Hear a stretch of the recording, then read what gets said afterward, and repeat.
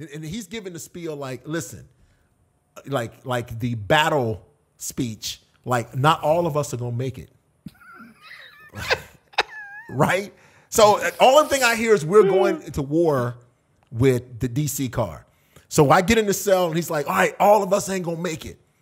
He goes, and some things are worth spending the rest of your life or giving your life for. But one thing ain't going to happen, man. These people ain't going to just do us any kind of way. So y'all get ready Friday morning. We're going to meet them on the rec yard. We got a day and a half. Call your people, let them know, because this is finna go down. So I said, hey, I have a question. Right? So, yeah, what's up, man? I said, why are we going to war? I said, what happened? I go, ain't nobody ever told me what happened. Why are we going to war? Iceman put his head down. Because one of them dudes. Hey, this is Matt Cox, and Zach and I are going to do a podcast about, I want to say funny prison stories, or just really just prison stories. I mean, that's definitely not the life, but it's a different life. Yeah. And we feel it's worth exposing. Well, there are things that happen that we thought were hilarious. You don't really like watch YouTube, but there's a lot of guys that have YouTube channels, and all these guys that, not all these guys, but I get a lot of guys that are like, you got to tell prison stories. You got to, okay, listen, I don't have the prison stories that guys like Wes Watson have. Like there's a guy named Wes Watson who's like, and I told that motherfucker, I told him you got to go out there and put in some work. So I suitcased that shank and it's like, whoa. And we were at war and I went into the rec yard and I stabbed that. And it's like, what are you, bro? I'm a white collar criminal. I'm not stabbing anybody. What are you doing? I don't have those stories. Like these other guys have channels that are completely predicated on these horrible, vicious stories. And a lot of those stories, by the way, don't even happen to those guys. No. Like they'll tell you, so there was this guy one time in the pen and his name was Bobby. Well, Bobby, and then they'll tell you a story about, it wasn't even him. It was Bobby's story. And he may not even have known Bobby. He just, told him about Bobby. Right. Because nobody can go through the amount of violence and riots and stabbings and all the things that these guys are covering in their content in anybody's span of prison. And if you notice, these guys, a lot of guys think that you and Bobby were buddies. No, I didn't even know Bobby. Right. Or I knew Bobby one time, and he told me about a fight he got into at another prison, and now I'm telling that story on YouTube as if it's your own. Right, and I don't want to do that. No. Like I don't want to tell somebody else's story, that a third party story, because every time the stories always continue to get diluted. Yes. Some of them are urban legends, and right. The riot of 2008, yeah. like all the things that were you there for this, and it's all ginned up, and like both of us started off at the Medium, right? And so the people would come there and tell us, oh man, if this was a penitentiary, these kind of things wouldn't go on, Yeah. And all that's not the case, But different because you went to a pen eventually. That's exactly right. So we both entered prison on bank fraud charges at the Medium. At the Medium, yes. Only I was a good inmate, and I got to go down. Zach went up. I mean, which everyone wasn't thought was my fault. I know everyone thought was quite a feat. When I got to the pen, people go, "You started off at the Medium, yes. Kind of went in the wrong direction, buddy." So when did you get? When did you actually get to Coleman? I think I arrived at Coleman in April of 2008, and that was my first time in prison. I had been in county most of the time. All the time I did was in county jail, so that was my first bout with prison. And then to enter there with like 16 years was insane. So once I got there, I just kind of told myself, well, what I'll do is I'll click up with people who have similar crimes, right? Because I hear a medium prison, it's not super violent. There's a little violence, but you can avoid it, which was kind of accurate. So right. It was my goal to meet up with people because I'm like, this is the feds.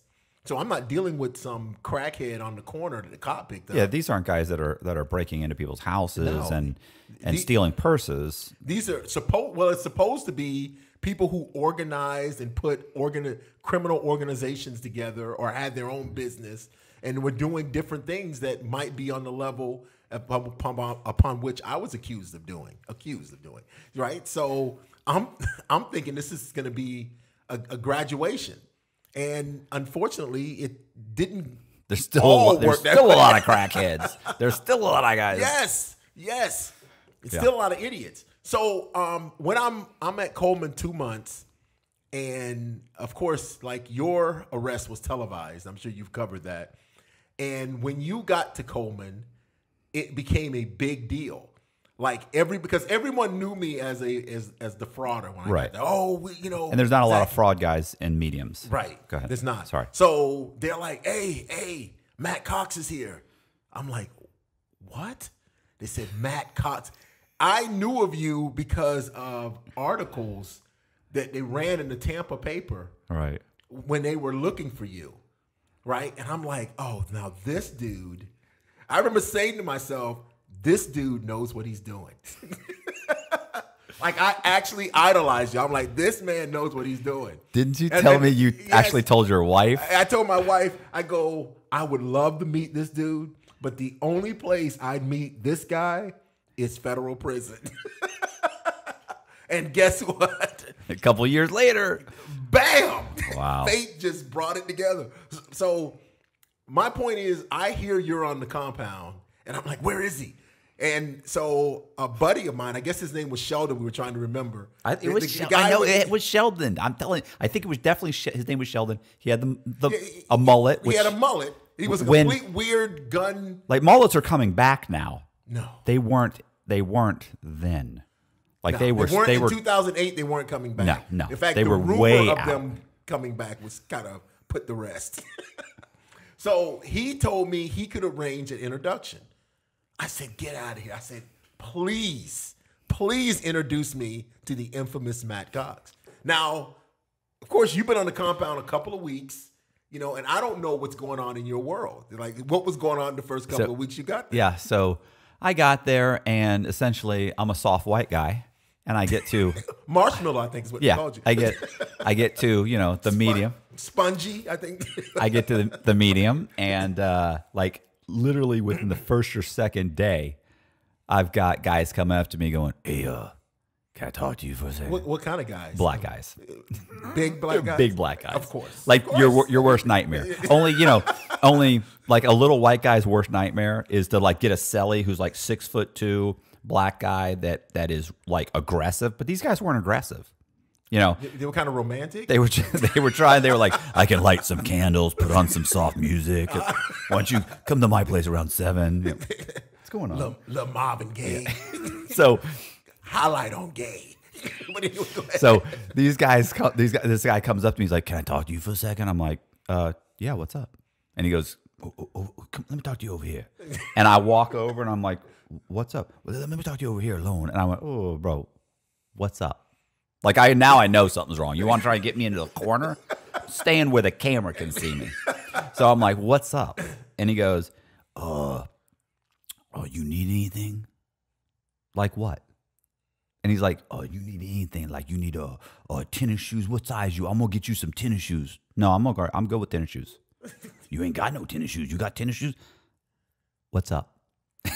Like, I threw a little. Probably not a good question. Listen, I threw some bass in my voice. I'm like, yo, what's up, man? What's up? What's up? I'm standing up straight, pull the shoulder back. Like, he's still 6'2", So they're like, you need. I get you whatever you need, bro. I get you. I take care of you. I can't. Whoa. That's awfully friendly of you. Why? What? To what do I deserve this friendship?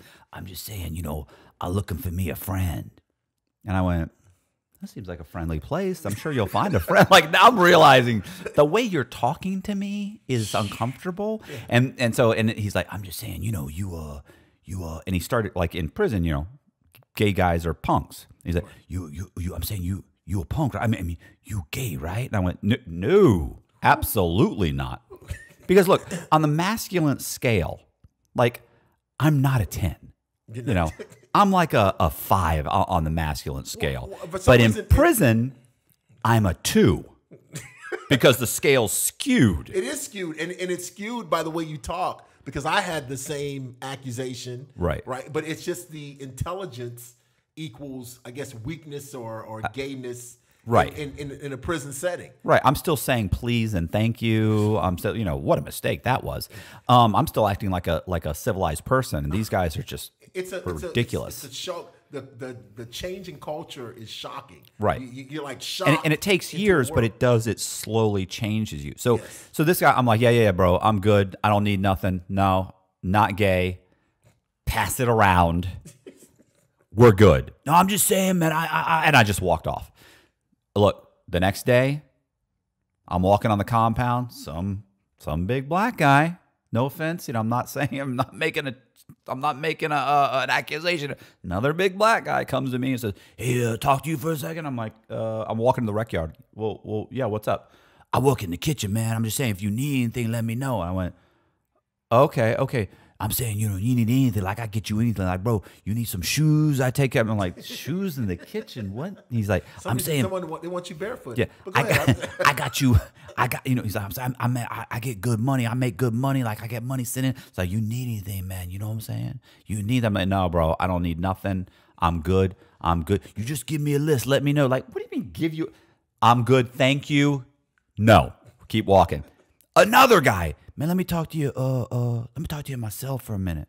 And I remember this one. Do you remember the guy Bear? I remember Bear. Bear hangs out. Bear had a bathrobe, didn't he? Yeah. So Bear also had a bunch of buddies that he hung out with, and there were a couple guys standing by his door, and another couple of his buddies standing over here. And Bear says, "Can I talk to you?" And I walk out to the rail. This is on this top tier. I walk over the rail. And Bear goes, "Let me talk to you in my cell for a second." And I glance, and I'm like, "Well, why? What's up?" "Well, let me talk to you in my cell for a second." And I look, and I can see a couple of his buddies off to the side, and I can see a couple other buddies to the side. And I remember I grabbed onto the rail, and I went, "No, I'm good here, bro." Because I remember thinking, right now they could try and rush me and pull me in the cell. Like, what's in the cell? There ain't no fucking camera. No. Like, there's no camera pointing into the cell. No. So, and I remember, I said, no, and he looked at me, he goes, "Man, let me just," I said, "No, I'm good here." He's like, "Man, let me just talk to you in my cell for a second." I looked at him, I said, "No, bro." He goes, what you think I'm going to try something?" I said, "If I don't go in your cell, I don't have to find out. What is it you need, bro?" And he went, a lot of bass then. Oh, I'm ready to jump over I'm ready to jump over off the top tier. I'm so concerned at this point. And I'm just saying, man, you know, I got whatever you need, bro. I got marijuana. I got whatever you need, man. I can get you. Like, you need some tennis shoes. I see you walking around in the boots all the time, man. Let me give you some tennis shoes. I said, "Nah, bro, we're done. We're done."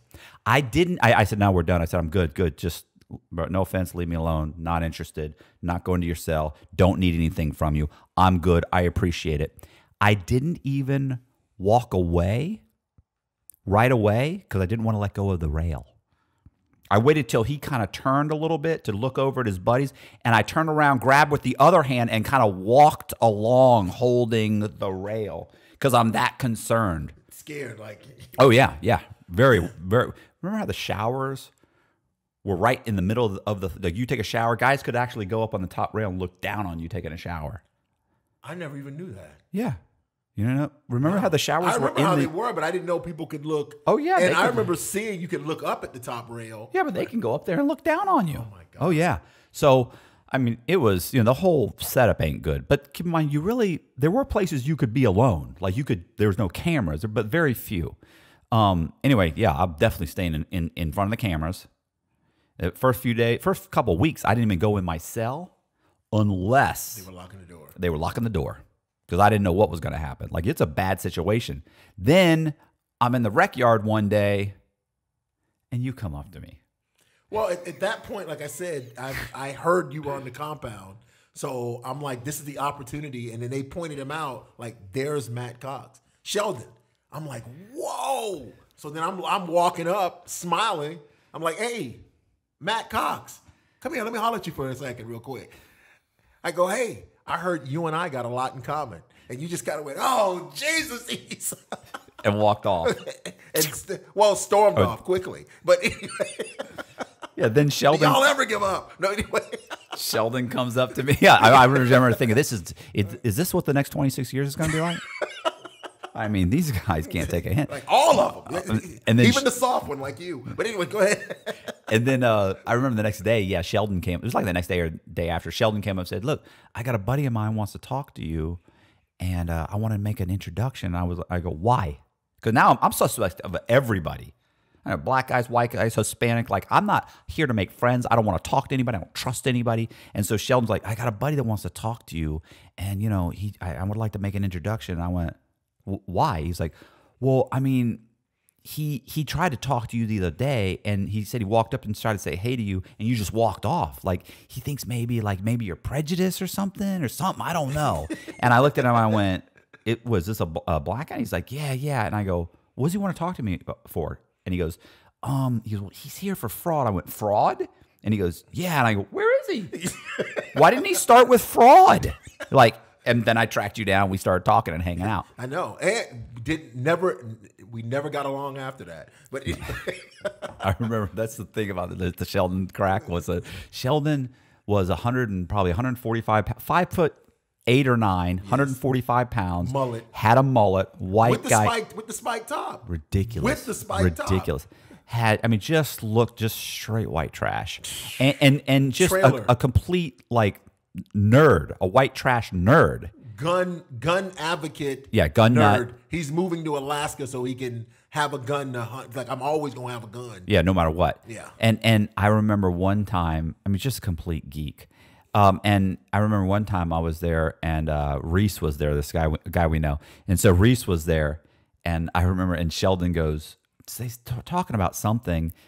Somehow or another, Sheldon ended up saying, you see these? These are lethal weapons. Yes. And Reese goes, those are dick beaters. Which are also lethal. Yeah, but don't overestimate yourself, Sheldon.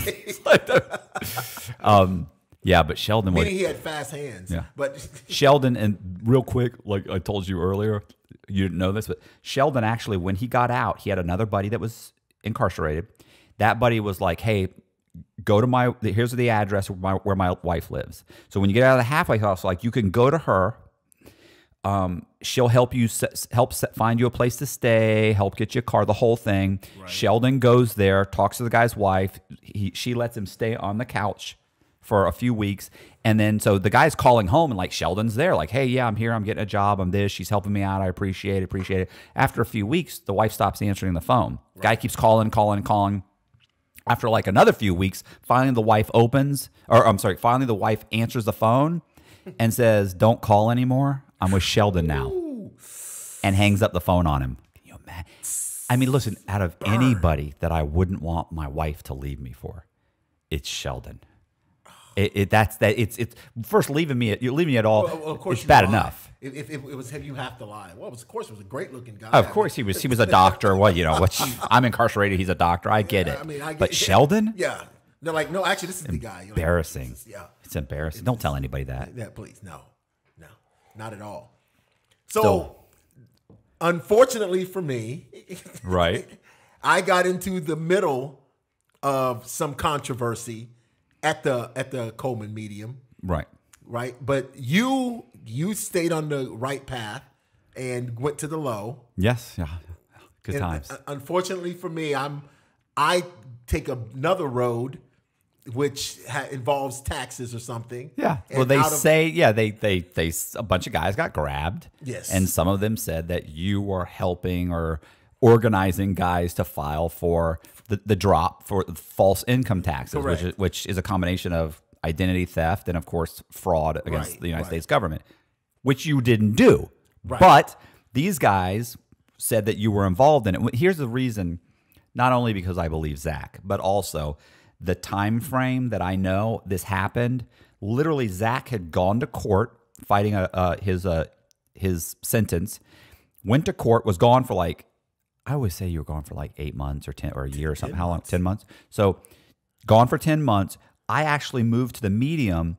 He showed up. You went to the low. I'm sorry. I went to the low from the medium. You showed up like a month later, Yeah, right? like 2 weeks later. Oh, 2 weeks later. Yes. So we missed each other. Yeah, because you wrote my sister. Right. And I remember too, she wouldn't pass letters anymore. That was like, she was like, that was like one letter. She was like, look, you wrote me a letter back. You were like, look, I had to beg my sister to pass the letter along. She's not gonna do this. Right. Consistently. Right. So, it was only a few weeks later when you got grabbed. Like, there's no way for you to have organized what they said you were doing within a few weeks. Like, I got back to the medium, and boom, a month later, I'm collecting taxes. I'm doing this. I'm doing that. Like, it's not possible. Right. But they clearly put that on me. Right. Anyway, it was all botched. Right. The whole thing was. But it went on your jacket. It went on my jacket. Well, because they couldn't get criminal charges. Right. Like, because I talk about it with a couple people I still stay in touch with.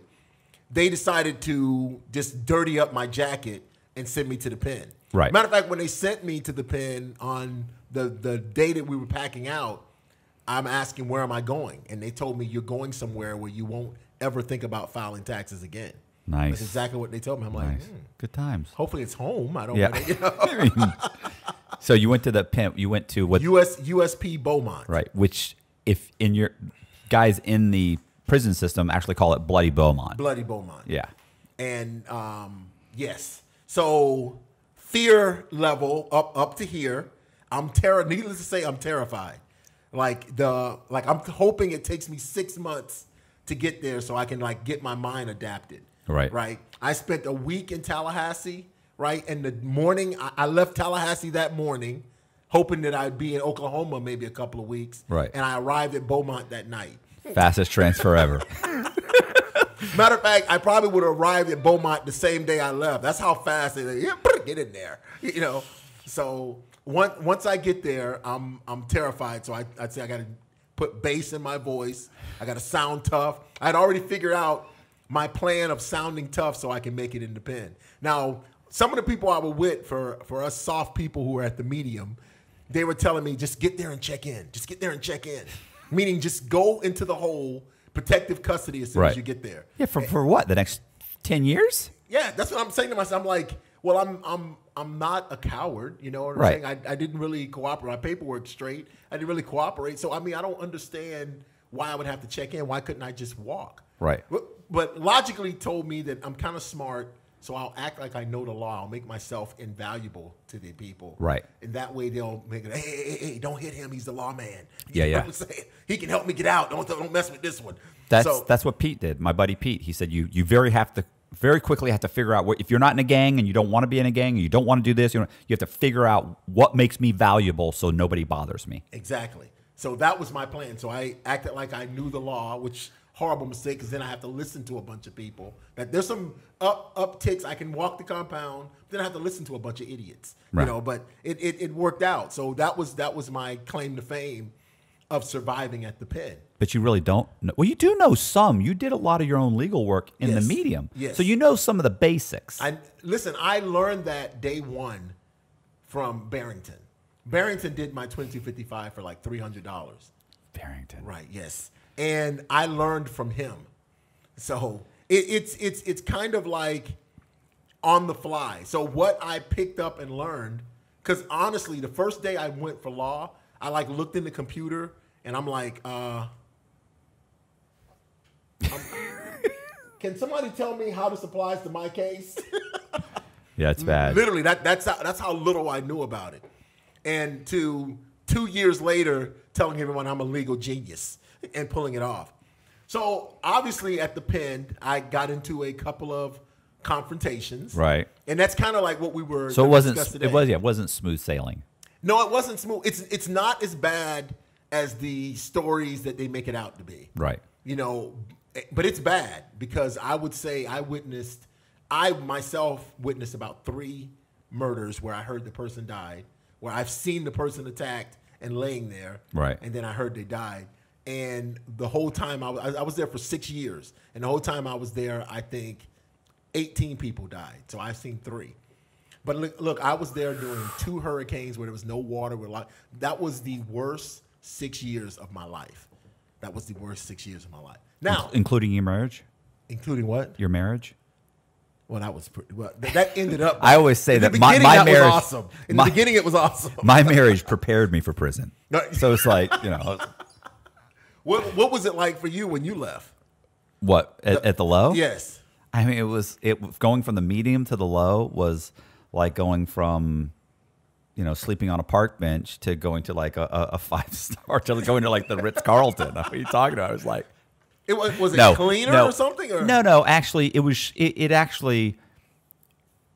There were, you know, what was worse? It was worse because it was a open bay. It was an open bay pod that sucked. Like at least you had at least in the medium you had a room. You know, right. You close the door. It was quiet. It is never quiet. Like, you know, when you talk to people, they're always like, prison must be so lonely. I wish it was lonely. It's always loud. There's always screaming. You're never alone. There's no privacy. I mean, like basically it's like the bathrooms, it's 180 guys per unit trying to use 5 toilets and maybe 8 showers, and there's always lines. And so even if you're going to the bathroom, like, you know, you're taking a shit, there's a guy on a divider. It's not like if it's even its own thing. It's like going to the movie theater. That's where you're going to the bathroom. You know, there's always a guy next to you. There's always, yes. You know, it's just disgusting, and it is. It's disgusting and it's filthy, and everybody's screaming and hollering, and you know the cells are horrible, and the whole situation's bad. But there were a lot more smart guys there. Does that make sense? Yes, that's important because you're probably the best person I affiliated with in there. In the medium. Yes, because like I could relate and have a conversation. Yeah. Everybody else was, I mean, but you helped me when we were teaching GED. I mean, you remember the guy that's like, hey, I don't know how to add and subtract. And remember we asked him like, you don't know how to add and subtract. I remember. How do you make? I mean, what about change when you're getting change? Oh, I let my bitch count it. Oh yeah. I was like, well, you go, what if she counts it wrong? I put that pipe on her. She count that shit right. Know what I'm saying? Like, hey, we and Matt look like, well, that pipe will straighten them out. Yeah.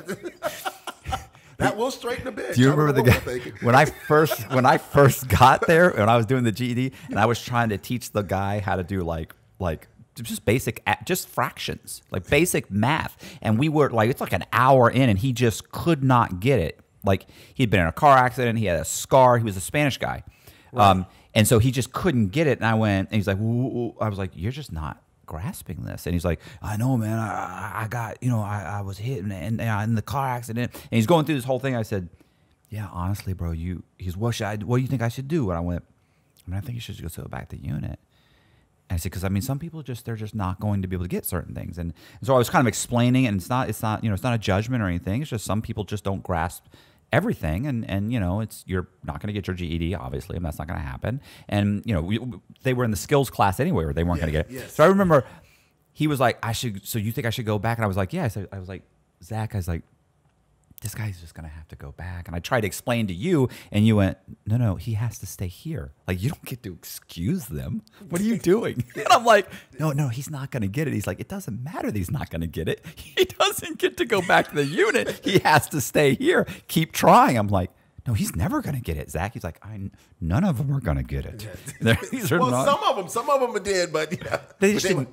Some of them just didn't care. No, and I like the guys that were honest and were just saying, listen, bro, I don't need this because I'm going to get out in about a year and I'm just going to sell drugs. Like, it was like, at least he's honest. Like, at least he's like, I don't want to learn this because I'm just going to go back to selling drugs. This is my life. I get out, I sell drugs, I come back, I get out. This is it. That's it. Like, at least he's honest.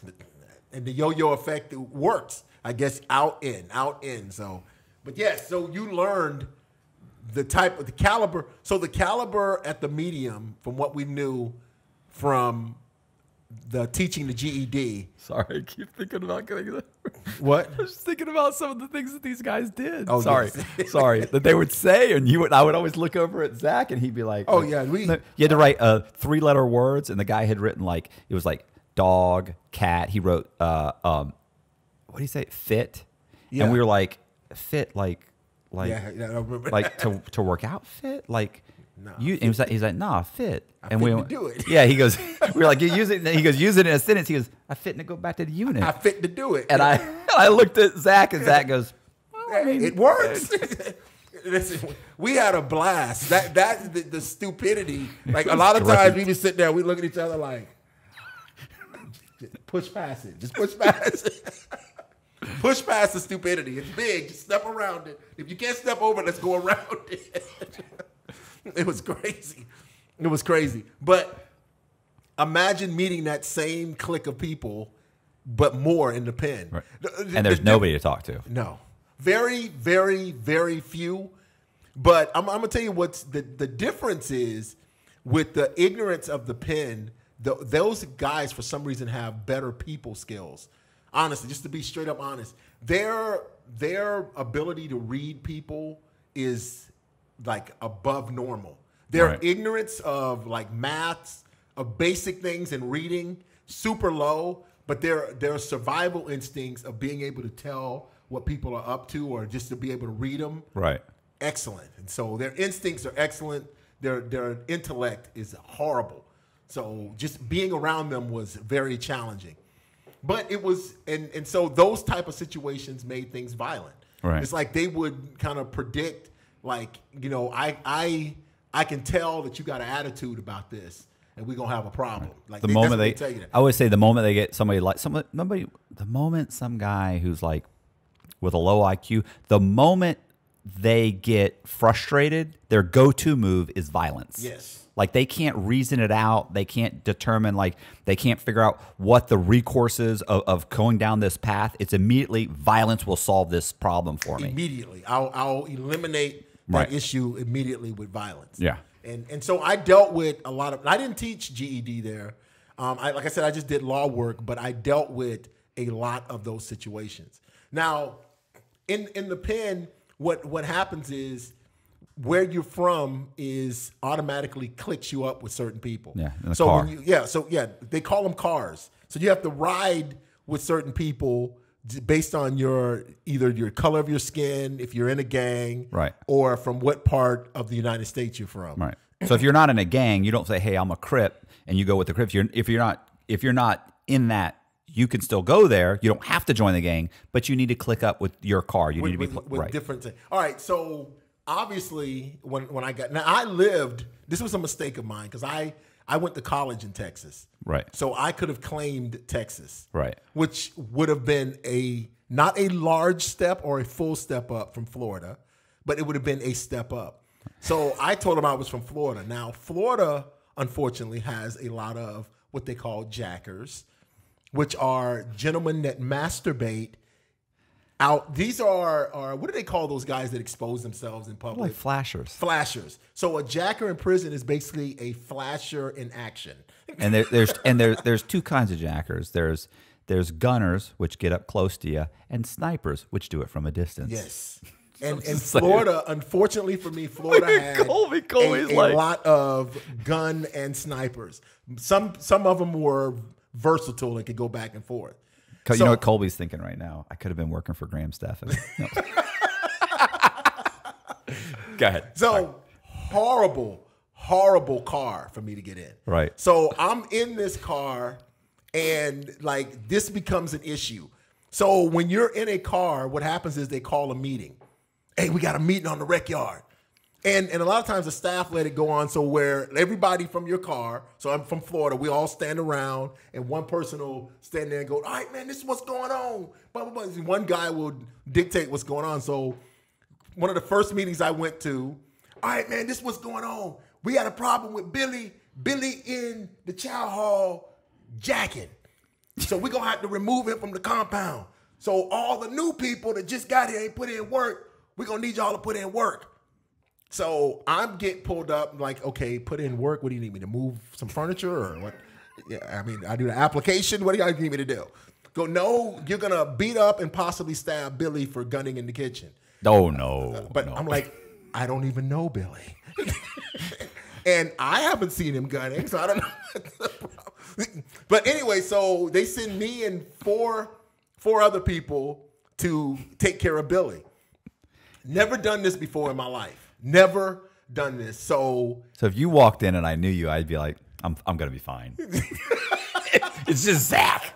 Well, believe it or not, okay, so believe it or not. Did you walk in with the glasses? Did you take the glasses off? I had the glasses on. I had the prison glasses on. I should have worn them. Man, the Chomo 2000s. Yeah, the Chomo 2000s. Big thick ass like this. So apparently, this came out funny because we were gonna beat him up. So like I get with somebody and they're like, look, we'll get him down and you just kick him in the face. Can I hold him down? Jeez. So this was the plan. But the guy that led us, obviously, Billy was kind of a tough guy. And Billy wasn't afraid of the guy that led the path. So we all got together and we're going to go tell him to check in. They were going to tell him to go and tell the officer his life's in danger to go check in, right? And that's what he was going to have to do. And wait, and Billy is in your car. He's from Florida. Yes, he's from Florida. So you're basically kicking out one of your own. Kicking out one, and that was the purpose of a car, is to keep people in line. Keep your people in line. And if there was a problem between my car and another car, then both of us would talk, and they would arrange whether the two people would fight in the different cars, one-on-one, or whether we go to war. It all depends on what the situation was. Right.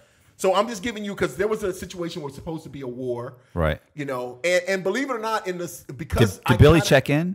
What happened? I have Sorry. a joke. There's a joke. It's hard. Okay. I got to tell the story. Okay. All right. So what happened is one time I kind of prevented a war, which was crazy.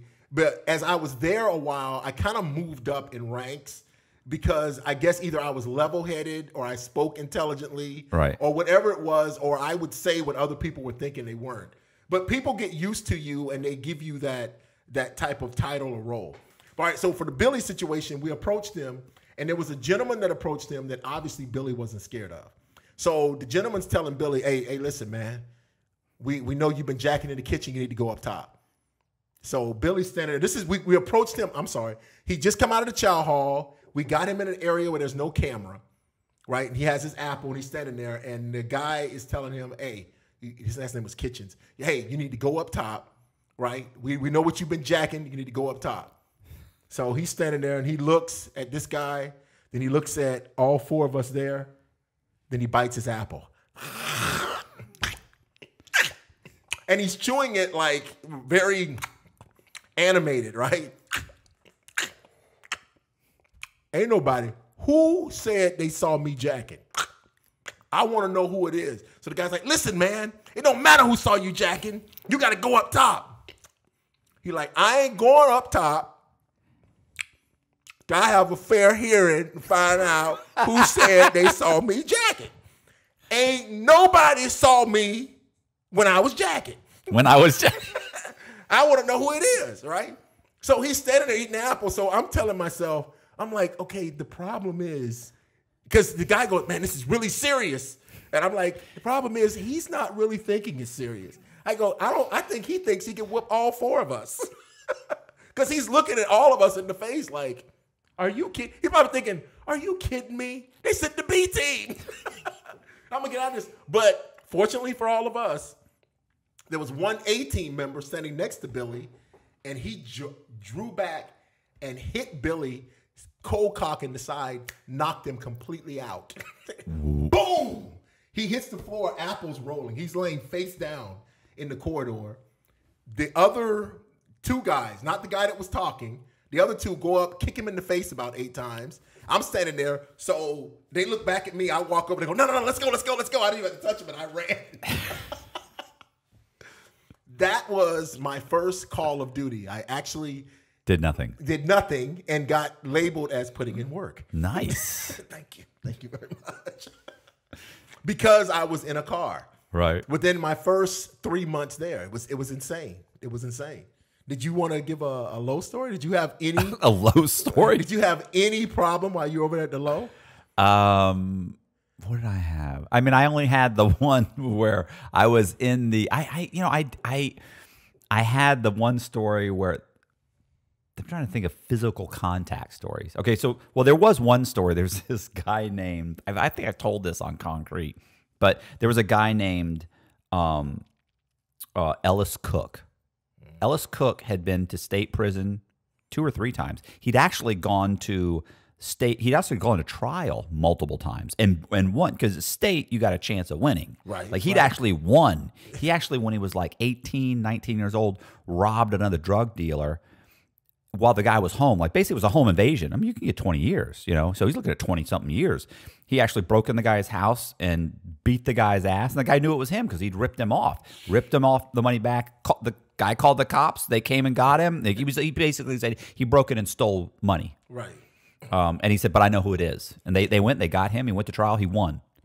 So, but he'd been to trial several times, been to state prison several times. And so Cook got to the medium. I'm sorry. Cook got to the low. Right. And I'd been there for years.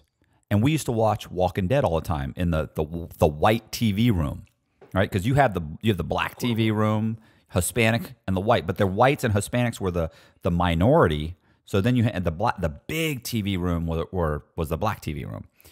So role reversal. Big blacks is why. So, go ahead. I'm sorry.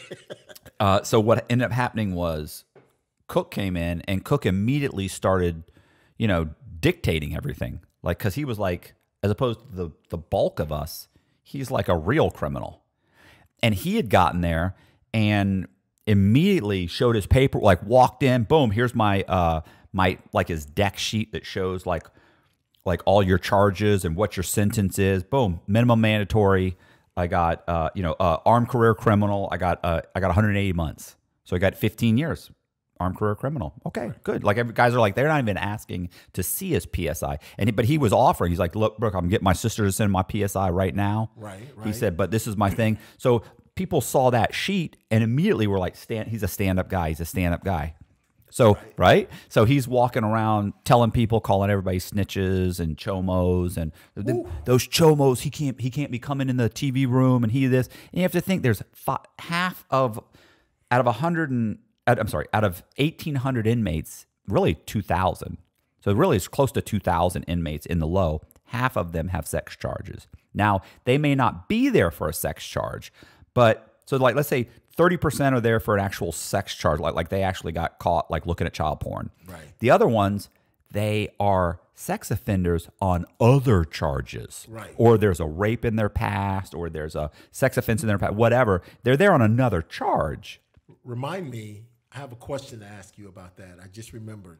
But go ahead, I'm gonna let you finish. Okay, so what happens is I want to watch The Walking Dead. We've been watching The Walking Dead for 3 or 4 years. So what ends up happening is Cook comes in. He's been there like 6 months. Like he came in middle of The Walking Dead. Cocky guy. So he He just but everybody's letting him do it. Now, granted, listen, he's a big guy. He's aggressive. He's he's probably 5'10", 5'11", probably 195 pounds, 200 pounds. But in great shape. Like he's a wood. He's a guy who works out every day. He's in great shape. So he comes in, and so Walking Dead had just ended, and like the crew of guys that watched Walking Dead, within that 6 months started getting shipped and moving or getting out. And then it got down to where the top guys in the room that watched Walking Dead, I was basically like me and one other guy were the top guys. And everybody else that watched it were newcomers or basically sex offenders who weren't even allowed in the TV room except to watch Walking Dead. They would come in there. Cook didn't like that. So when they're writing they're writing up the schedule, and everybody's like, hey, I want to watch this on this day, and they're writing the schedule, I said, hey, Walking Dead starts on Sunday nights. And he goes, yeah, bro, we ain't watching that anymore. We're watching Stone Cold Steve Austin. We're Broken Skull Ranch. And I went, no, bro, we're watching Walking Dead. And he goes, nah, man, we ain't watching that. And so there's a guy doing the schedule, but Cook's like sitting down. Cook's like, we ain't watching that. And I go, no, we are watching that. And I could tell it. Cook's a fucking prick, bro. Yeah. What? Where did the aggression come from? With who? With you. Oh no. Well, obviously. I mean, look, I'm playing in prison. I'm playing. You know what? You're playing a part, right? The entitlement. You've been there for a while. You're thinking, yeah, you're thinking everybody's. But listen, I got this. Yeah. I'll shut up. Oh yeah, look, I got my little piece of real estate. This is my chair. Yeah, that's right. My spot. Right. Yeah. So like I let somebody hold my spot, but when I want to watch, I only barely ever watch TV. But when I want to watch this movie, Like basically, you've got it 90% of the time, but you're holding my spot. And when I want to watch a movie, you're just hit. You can just stand up. Like, but guys So are you had street credit, right. Well, because I've been there so long. I got you. I'm just asking. I'm just asking. To get So, the oh no, it gets worse. Like What? Cook and I go back and forth. Like Cook's like, no, we're going back and forth, and he's like, no, bro, that ain't happening. That ain't happening. And I said, it is happening. I go, do you know why it's happening, Cook? And he goes, why? I go, because I've been here 5 years and you just got here. That's why it's happening. Loud like that? Oh yeah. And he's all like, he like snickers and laughs. He goes, motherfucker, you ain't doing shit. I said, okay, we'll see. I said, listen, come Sunday, I said, I'm turning that fucking TV. I said, that's all you need to worry about. So I said, you can put your little thing on the list or not. I said, but the fact is, I'm gonna turn the TV. I got up and walked off.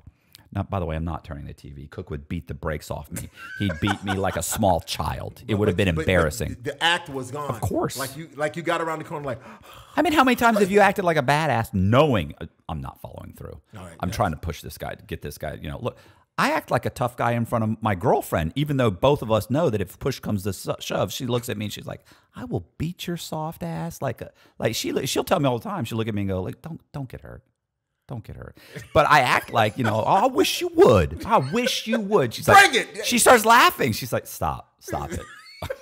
I will beat your soft So ass. what happens with Cook is, so over the next couple of days, I'm literally getting all these other guys. I'm like, listen, guys are coming up to me like, bro, I heard you had an issue. I mean, we're still watching. Are we watching The Walking Dead? We're watching it. Just do me a favor. We're all going to show up 30 minutes early, crowd the TV room, and they're like, and you're going to turn the channel. You're really going to turn the channel? I'm going to turn the channel, bro. I swear I'll turn it. They're like, you sure? I'm like, man, I'm going to turn that channel. Don't even worry about it. I'm turning it. So we show up, and then so Cook even comes to me later in the day. I'm sitting there all day, posted up. So I'm sitting there all day, and Cook goes, he's making cracks every once in a while. Leans back and he goes, "Hey, bro, I heard you got your little team coming in strong 30 minutes before Walking Dead." He goes, "I see you got your boots on." I'm like, "Don't worry about what I got on." And he goes, "Yeah, all right." He's like, "You know, you're gonna have a rude awakening when when you try and get up and turn that channel. He goes, you will see what happens, bro. You think I'm playing?" I said, "I'm not worried about you playing." I said, "Cook, I don't give a shit." I said, "There's one thing that's gonna happen." I said, "I'm going to get up and I'm going to turn the TV." I said, even if we both go to the shoe, I said, we can watch it together because I'm going to yank that TV clean off the fucking wall and we'll watch it together in the shoe together. And so he's all, you know, and he's like, he's snickering and laughing. He didn't take me serious. And guys are coming to me going, "Are you playing with him? Are you serious, bro?" I'm like, "I'm serious. Like, I'm playing it up. I'm not doing nothing." So just before. This is awesome. Oh, it's good. I was impressed myself. You're kind of like, damn. Yeah, I was like, I think I might even punch this guy. Even I'm your not going mind's to. going like, hey, did we really say that? Yes, we did. Shut up. All right. So as I'm leaving, so here's what happens. Just before, like it's maybe an hour beforehand, I get up to leave and he says something like, "Oh, I see you got your boots on." Makes another crack. Make sure your boys got your boots on. Whatever he's saying. We're talking shit. I get up to leave and he gets up to leave. And as I'm walking out the door, he makes some other crack. And I said, "Man, you need to stop worrying about whether I'm turning, because I am turning the channel. You watch." He said, "You ain't turning shit." I said, "Bro, I'm telling you, I'm going to take that fucking TV off the wall. You think you're cute?" I said, "I don't give a shit." I said, "Bro, I got like 10 more years to go. I give a fuck." I said, "I'll pull that thing right off the fucking wall." And he looked at me and he goes, what did he say? He said, "Oh, that ain't going to happen." I looked at him, I said, "You need to stop worrying about what's going to happen, bro, because I'm going to yank that TV clean off the wall and we're going to watch it. We'll watch it in the shoe together." I said, "What you need to worry about is this, that when we get out of the shoe and they transfer you, you'd better hope they don't send you someplace out west where they're going to be asking for paperwork that you and I both know you can't provide." And he looked at me and went, because what I basically said, if nobody understands, is that I just said that I know your paperwork isn't good. I know you told on some people. Right. Like, I know you can't go out west where they're going to ask you for paperwork. For real. For real, like not give you a pass because you came in and had a story that semi-made sense. They're going to ask you for paperwork, and you're going to have to prove that you didn't cooperate. So I said, "Hey," I said, "they're going to send you someplace out west where they're going to ask you for paperwork that you and I both know you can't provide." And by the way, when I look at you like this, I wasn't looking at him like this. I was looking up at him because he's like I said, he's like 5'10", 5'11", and I'm like 5'6". So we're this close, and I'm like, "Yeah, you better, you know," it's like not intimidating. But so he looked at me and he kind of looks around and he goes, did somebody say something? I mean, that was it, bro. You just fucked up. You heard the branch. Yeah. Snap. It was like, and I go, yeah. And he goes, who? And I go, you, just now. And he sat there and he goes, Oh, what?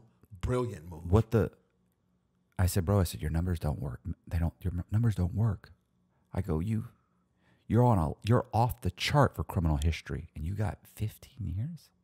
And he sat there and he goes, bro, you know I'm just fucking with you, bro. You can watch that show. He said, I was just playing with you. I said, man, I was just playing with you too, Cook. I don't care, but I appreciate that. He's like, yeah, man, don't worry about it, man. I'll watch the show. That's cool. Don't worry about it. I said, all right. I said, no problem. He said, yeah, we're good. We're good, right? He goes, we're good. I said, nah, we're good. We're good. He goes, okay, all right. And he walks off. Listen, he came in 20 minutes later, grabbed his chair. 2 or 3 of his little buddies that were also there grabbed their chairs, and they all left. It was just me. And like a couple minutes later, a couple other guys walk in, then a couple of chos walk in, and we're all sit there and we watch. Guys are like, dang, bro, what happened? I'm like, nah, I mean, he was just playing. It's fine. It's not a big deal. A couple days later, Cook comes up to me and goes, can I talk to you in the wash room where they had like, the mops and shit? Right. And I go, yeah, what's up? He walks in and he goes, you really didn't know? And I went, no. I said, I always assumed. He goes, nobody's ever said nothing? I said, nobody ever said nothing. And I said, what happened really? I said, because your numbers don't make sense. And he goes, he goes, what did I say? I said, bro, you've been in state prison 3 times. You've told me about multiple arrests. I said, I know that your criminal history is off the chart. I said, you should have been at least 25 years. He goes, bro, I was looking at life. He goes, I was looking at life. If it was drugs, yes. Right. And well, it was, he was caught with meth and he was caught with a gun and he's been he's done. Life. Right. Life. And he sat there and I said, and he goes, and he said, so I go, so you cooperated? And he's like, yeah, but you don't understand what happened. I said, I don't need to understand. Like he's trying to, they always like, you don't understand. It was my cousin Pookie. Pookie told on me first. Yes, and it's always line. some reason that makes sense. And I don't care what your reason is. You cooperate. I could care less. Yeah, it's retaliation. Yeah, the guy told on me first. And I told him. Right. I had no choice. He was lying. And they were threatening I'd only did it for my wife. You didn't want to do the time. How about you just didn't want to do the time? Yeah, I'm okay with you didn't want to do I couldn't do life. Right. I couldn't do it. Amen. Sorry. I got to spread it around. You got to do 5 years. He can do 10 of it. You can do 7. Is it wrong? Yes, and I feel bad. But now I don't have to do life, and I'm okay with that. Because trust me, I can't be sitting for the rest of my life saying, yeah, I'm a stand-up guy, though. A little consolation when you can't make commissary.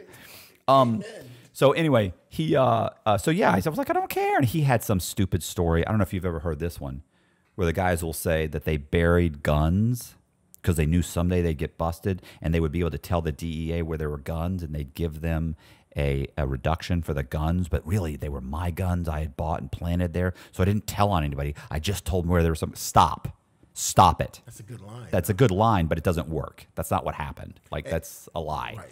It really, and those guns that you gave them resulted in an arrest? No. Stop. No. It helped further an investigation they were already working on? No. It helped. Okay, stop. But I was like, look, whatever, bro. Later on, he told me what really happened. So anyway, listen, even the guy that got him messed up on his charge was also there. So anyway, that was one thing that almost did it come to an argument or not? I mean, a fight or not? I don't know, but it was always comical because I was that close to getting the living shit kicked out of me. I only had 2 other incidences. Incidents? Yeah, sorry. Another time when I first got locked up in the cell with 2 guys. In the medium? No, I was when I first, it was in the Marshall's holdover. Oh. I don't know if I ever told you this. Another eye incident, by the way. So I'm sitting there. It's 3 guys in this little tiny room. 4 of us. At one point, 3, and then 4 is 2 bunks in a tiny little room. One of the guys, and you're basically laying down all day. You can't get up and walk around. There's nowhere. As soon as you get off your bunk, there's a toilet. That's it. So the other time was I was in this cell. We'd been locked up forever, and the one guy's bipolar. Big black guy, bipolar. And so I remember I had gotten down to go to the bathroom, and there was a mirror in the bathroom. It's that shiny chrome. Yes. And I'm one piece, the toilet and sink. Yeah.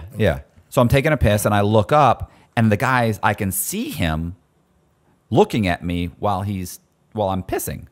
No big deal. You know, it's a small room. You got to look somewhere. But he's, anyway, I glanced up at him, and I don't think anything of it. I'm still pissing. And I glance up, and he's looking at me again. He goes, "What you looking at?"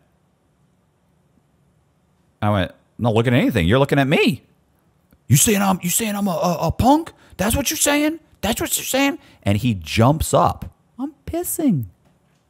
He jumps up. What gets in my face while I'm going to the bathroom? And I'm like, whoa, hey, you saying I'm a punk? That's what you're saying? You saying I'm a punk? And keep on, everybody knows the guy's a loose cannon. Right. And he jams his finger in my eye.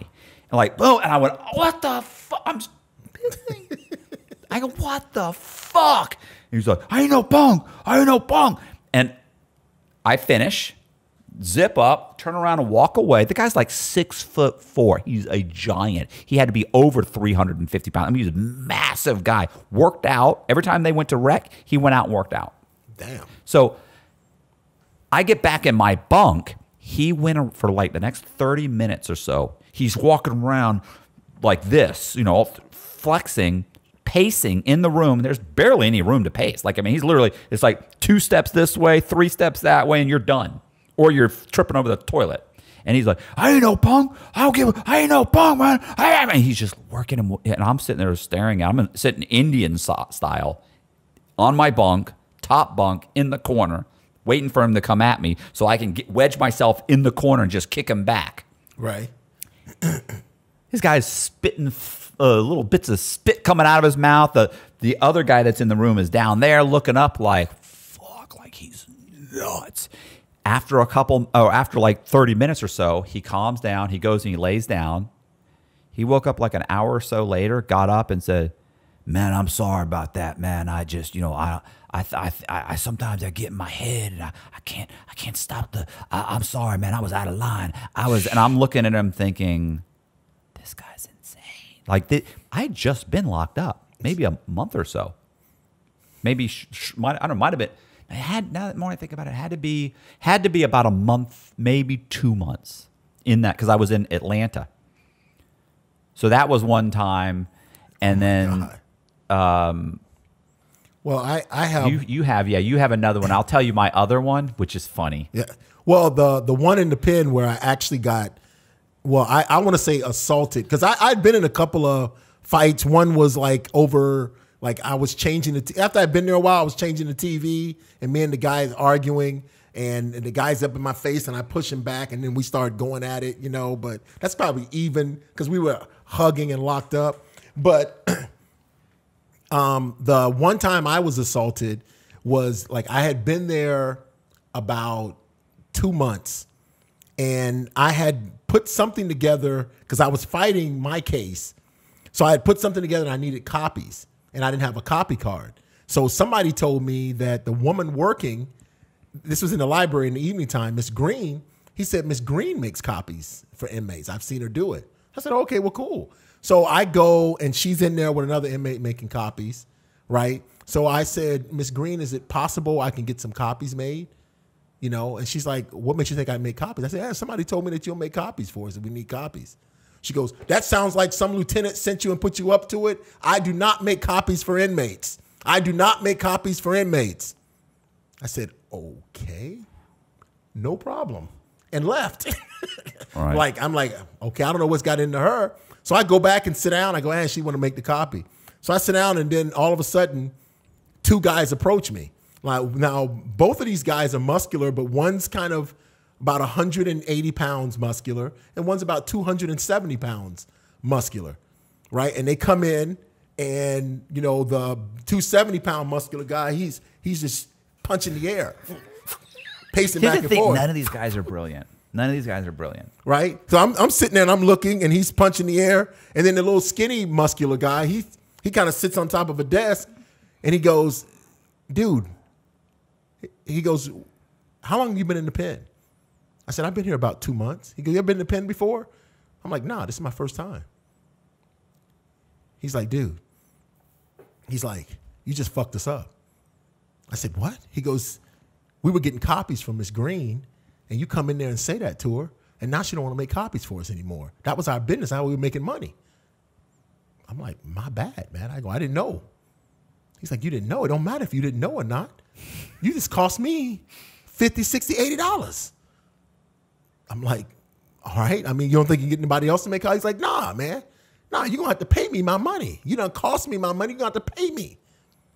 So I'm like, okay, explain this again. He's like, you just walked in there on Miss Green, said what you said. Now she don't want to make copies for me. And I was getting copies made for multiple people on the compound, and you done shut me down. You ruined my hustle. Yeah, you ruined my hustle. You owe me $80 in commissary. So I'm going to bring you, when do you go to Stowe? I said, I think I go next Wednesday. I'm going to bring you a list, and you're going to get me my shit. Right? So I'm like, okay. And I do that because I have to process. I'm not the type of person that, like, violence is not my first reaction. And when someone tells me something that I can't quite grasp, I'm thinking to myself, I need to process this because, like, I don't quite understand what's going on. So, yeah, let me think my way out of this. Yeah. And just say, okay, cool, and walk away. I'm going to try and figure out what's going on. Right. How do I get out of this? Yes. It's got to be a logical way to do this. Thank you. Because all of this doesn't make sense. Right. What just transpired? I don't even know what the hell is going on. So as the week progresses, they bring me a list for $80. Like, okay, you need to pick this up, blah, blah. I'm saying, now hold on a second. As I'm asking questions, I'm like, so you're saying I owe you money because Miss Green cut off your business? Right. I said, if she would have just changed her mind and decided not to do it, who would owe you money? He's like, well, if she just changed her mind, we'd just be out. But you the one made her change her mind, so you owe us this money. So as I'm processing it, I'm like, wait a minute. I'm getting extorted. Right. So then I told myself, if I pay this, this is probably the first of many payments. Yeah. So I'm like, I'm not going to pay it. I'm absolutely not going to pay it. I said, I might as well go to the shoe. I'm thinking I could check in, but then I'm like, I have some skills. I can hit back. I probably could take an ass whooping. You know what I'm saying? As long as they don't kill me, whatever. I'll just make it out in public, and I'm going to scream for help like a bitch if it all gets out of hand. You know what I'm saying? I know how to handle this, right? So the day comes, I'm supposed to have the groceries. I meet in the library that night, and they're like, you got our food? I said, no, I don't. They say, well, and they're making excuses for me, so I'm thinking I'm going to get out of this anyway. It's a bunch of yap, They're like, well, what happened? Your money didn't come in? You need some more time? What happened? Right? So I'm like, nah, man, I just decided I don't think I'm going to pay it. They look at each other and they leave. I'm like, okay, that was easy. So the next night in the library, they come in, both of them together, but the routine starts over. So the big guy's coming in, he's punching there. Little guy comes, let me holler at you right quick, bruh. So you cost us money, and you saying you ain't finna pay us. Is that what's going on? I said, hey, listen, man. Because in my mind, I'm like, this has got to be a joke. This is not real. It's a stand-up routine. This is a stand-up routine. So I said, listen, bro. I said, if my mistake cost you money, right, I apologize. You know what I'm saying? But I'm not paying you $80 for some money you got on the come. I'm just not going to get in the middle of that. Right. So he's like, I tell you what. He go, let me holler at you. Right here. Instead of us talking and arguing in front of everybody, let me holler at you right quick in this other room. Stupidly, like it played on my intelligence so much that I went into the other room. You thought you could talk him out of it. Well, I thought it was over. I thought this is all a joke. This is not real. Right. So I go into the other room. Right. And both guys come in and they close the door. Then I come to realize. No camera? No camera. I come to realize I'm like, This just went bad. I go, when I came in here, there was probably about 4 guys in that library as lookout. You know, it's like the situation processed as now he started back talking. He's like, he go, unfortunately, because he's giving a spiel. This is like, I'm finna whoop your ass spiel. Unfortunately, we can't have people thinking they can just do us any kind of way. No, he's in a spiel, but I'm processing in my mind, like, this was a big mistake, me walking in this room. And if other people find out that we let a MF get us in a situation. And I'm like, how do I get out of this room? So that's why we got to make an example of you. This is all processing at once. So I told him, I said, hey, so in my mind, I'm like, I need to get loud, right? And I need to get close to that door where that guy's punching to get out of here. So he's talking and I cut him off. Because I wasn't listening to him anyway. Yeah. You know what I'm saying? Because I'm like, hey, huh? I said, listen, man, I'm going to holler at y'all later. I ain't got time for this. Well, the dude punching the air, when I stop him, he stops and looks, and he comes over and he cocks me right in the, like I watched the whole thing. He runs over to me and he punches me right in the face. Boom! I go down. So luckily they're not kicking. They decide they're gonna bend over and they're gonna beat me up traditionally. So they're bending over to beat me up. So I get in the fetal position, but I'm yelling, oh, stop, oh. By the way, this is a library. So where I'm at is a back book room. So I grab a cart full of books and pull it down on myself. So there's books. So they're punching books and everything to hit me, right? And I'm screaming. Wow. Then they go, hey. I hear somebody on the outside say, hey. So the big guy that's punching me, he stops and he looks back. So I'm in the fetal and I look and I see him look the other way. And like an idiot, I punch him. Boom! In the face. He's like, oh. He goes down, but the other guy, they're beating me up. Then they both stop and they run out of the room. Well, the CO comes in. I'm bloodied. They don't break anything. I'm just bloodied up in the face. Yeah. You know, bleeding from my lips and teeth. What happened? Who jumped you? Who was it? Blah, blah, blah. I'm like, I don't know who it was. So they Little Jimmy and Miami. They actually. You track them down, right? Somebody told on them because they actually got them both and me, and I'm the only one that came out, right? Nobody even liked those guys. When they got the cameras, they can see these two guys. Those guys probably just ran down the hallway, and it's pretty obvious. Like, oh, and it's a pin. It's like what, 400 or 500 guys? How many people were there? No, it was 1,500. It was a pretty big pin. That's a big pin. But still, somebody in the library is like, that's Thompson. He's in B7. That's Jimmy. But that was like my experience of being jumped. But like I said, the whole time I'm like, this is a joke.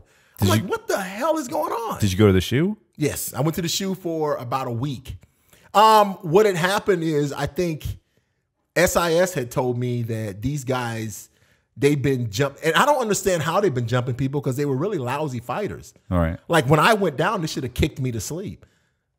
But for some reason, they wanted to stoop down and hit me with their fists. I'm like, what are y'all doing? This is not even the right way to do this. You got me down, kick me. Yeah. When I pulled the book cart on me, because I just grabbed, I didn't pull it when I fell. Like when they're hitting me, I grab up and I grab it and pull it down on me. So it was strange. It was weird. So but it wasn't that bad. What happened with those guys? They shipped them. Oh, okay. They told me they were problems anyway. They were into something else. They were bullying, and that wasn't their forte. Right. So this was just an excuse to get rid of them Yes. anyway. We knew they were into something, but this gives us an excuse to ship them. Yes. Make them somebody else's problem. The SIS guy was a black guy, and he's like, you just got here for tax fraud. He goes, we're shipping. He goes, listen, man. He goes, I've had problems with. He mentioned it, Matt, and I swear I can't remember. Either they were into tickets, gambling, or they were into something that he's like, listen. I've been wanting to get rid of those two idiots forever. Right. Thank you. Get out of here. And the rumor was I got extorted, but I'm like, I never paid it. Yeah. I actually had, look, so like I went to the medium, right? Like I never had any problems at the medium, right? Other than being attractive. So, but when I got to the low, so I've been to the low maybe 2-3 weeks. I think I've told you this. So this guy comes over. This guy's like 6'6", by the way, huge, like really tall, muscular guy. Comes over. I want to say his name was B. They called him B. So B comes over to me one day. I'm in my cell with my cellie sitting there, right? And I was sitting there writing. B comes when you say extortion, it reminds me of this. So B comes over. He walks in my cell, and I'll make the story quick. He says. He walks right up to me. I'm sitting in a chair writing.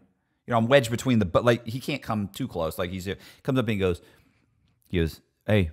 I I'm already sitting down. You're 6'6". You're already a foot taller than me, and I'm sitting down. So I'm like, Yes. yeah, what's up? And he said, this is how this is gonna work, bro. I'm gonna give you, I forget what he said, 50 or let's say $100. He goes, I'm gonna give you $100 worth of. He goes, I'm gonna give you. No, here's how it's gonna work. You're gonna give me $100 worth of commissary a month. He said, ain't nobody gonna bother me, or ain't nobody gonna bother you. And I went, oh yeah. And he goes, yeah. I said, that's how it's gonna work. He goes, that's how it's gonna work. And I went, okay, so you got a list? I guess he was expecting some pushback. Right. I go, you got a list? He goes like, no, I this ain't no joke. And I went, no, I understand. You can make sure nobody bugs me. I give you $100. Yeah. I said, all right, well, give me a list. And I sat there and I went, is there anything else? And he's like, nah, man. I said, all right, well, give me a list. And he goes, man, what you need a list for? I said, well, what I'm just going to randomly get you $100 worth of stuff? I mean, what do you need a list for? I said, if it's up to me, it's going to be like copy cards and like, dandruff shampoo. Like, I mean, I need a list. I need to know what you want. And he went, and you could tell he was just like, something's really wrong here. Right. And he goes, man, I don't know about no list. I said, yeah, man, you write up a list and I'll get it for. I go, write up a list. I said, make sure you put your name and what cell you're in, too. Now, what you need that for? I said, well, so that I can, when I bring it to the counselor and ask him what I'm supposed to do about this 6'6" black guy trying to extort me for $100 a month. I said, so we can go straight to your cell. I said, and have a talk with you. And he looked at me and he goes, oh, that's how it is? You want to rat me out? I said, of course I'm going to rat you out. I said, look at this compound. I said, there's only two kinds of people here, rats and chomos. That's it. I said, less than 5% of this entire, I said, less than 5% of the people here didn't cooperate. I go, this is a protective custody compound. I said, now, maybe you're one of the stand-up guys. I said, I don't know. I found out later, by the way, he'd been back to court like 4 or 5 times to cooperate. He started with a life sentence. So, I didn't know that at the time, though. I'd just gotten there. Like, I'd seen him around, but I don't know who he is. I don't talk to this guy. So I said, so he said, oh, you're just going to rat me out like that? I said, of course. Absolutely.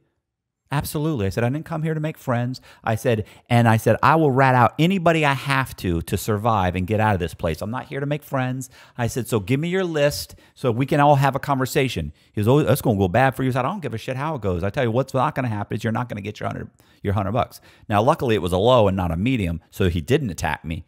He said, oh, that ain't going to work out good for you. So, and he just like walked off. Right. I never heard from him again. Like I'm walking by him and he's looking at me.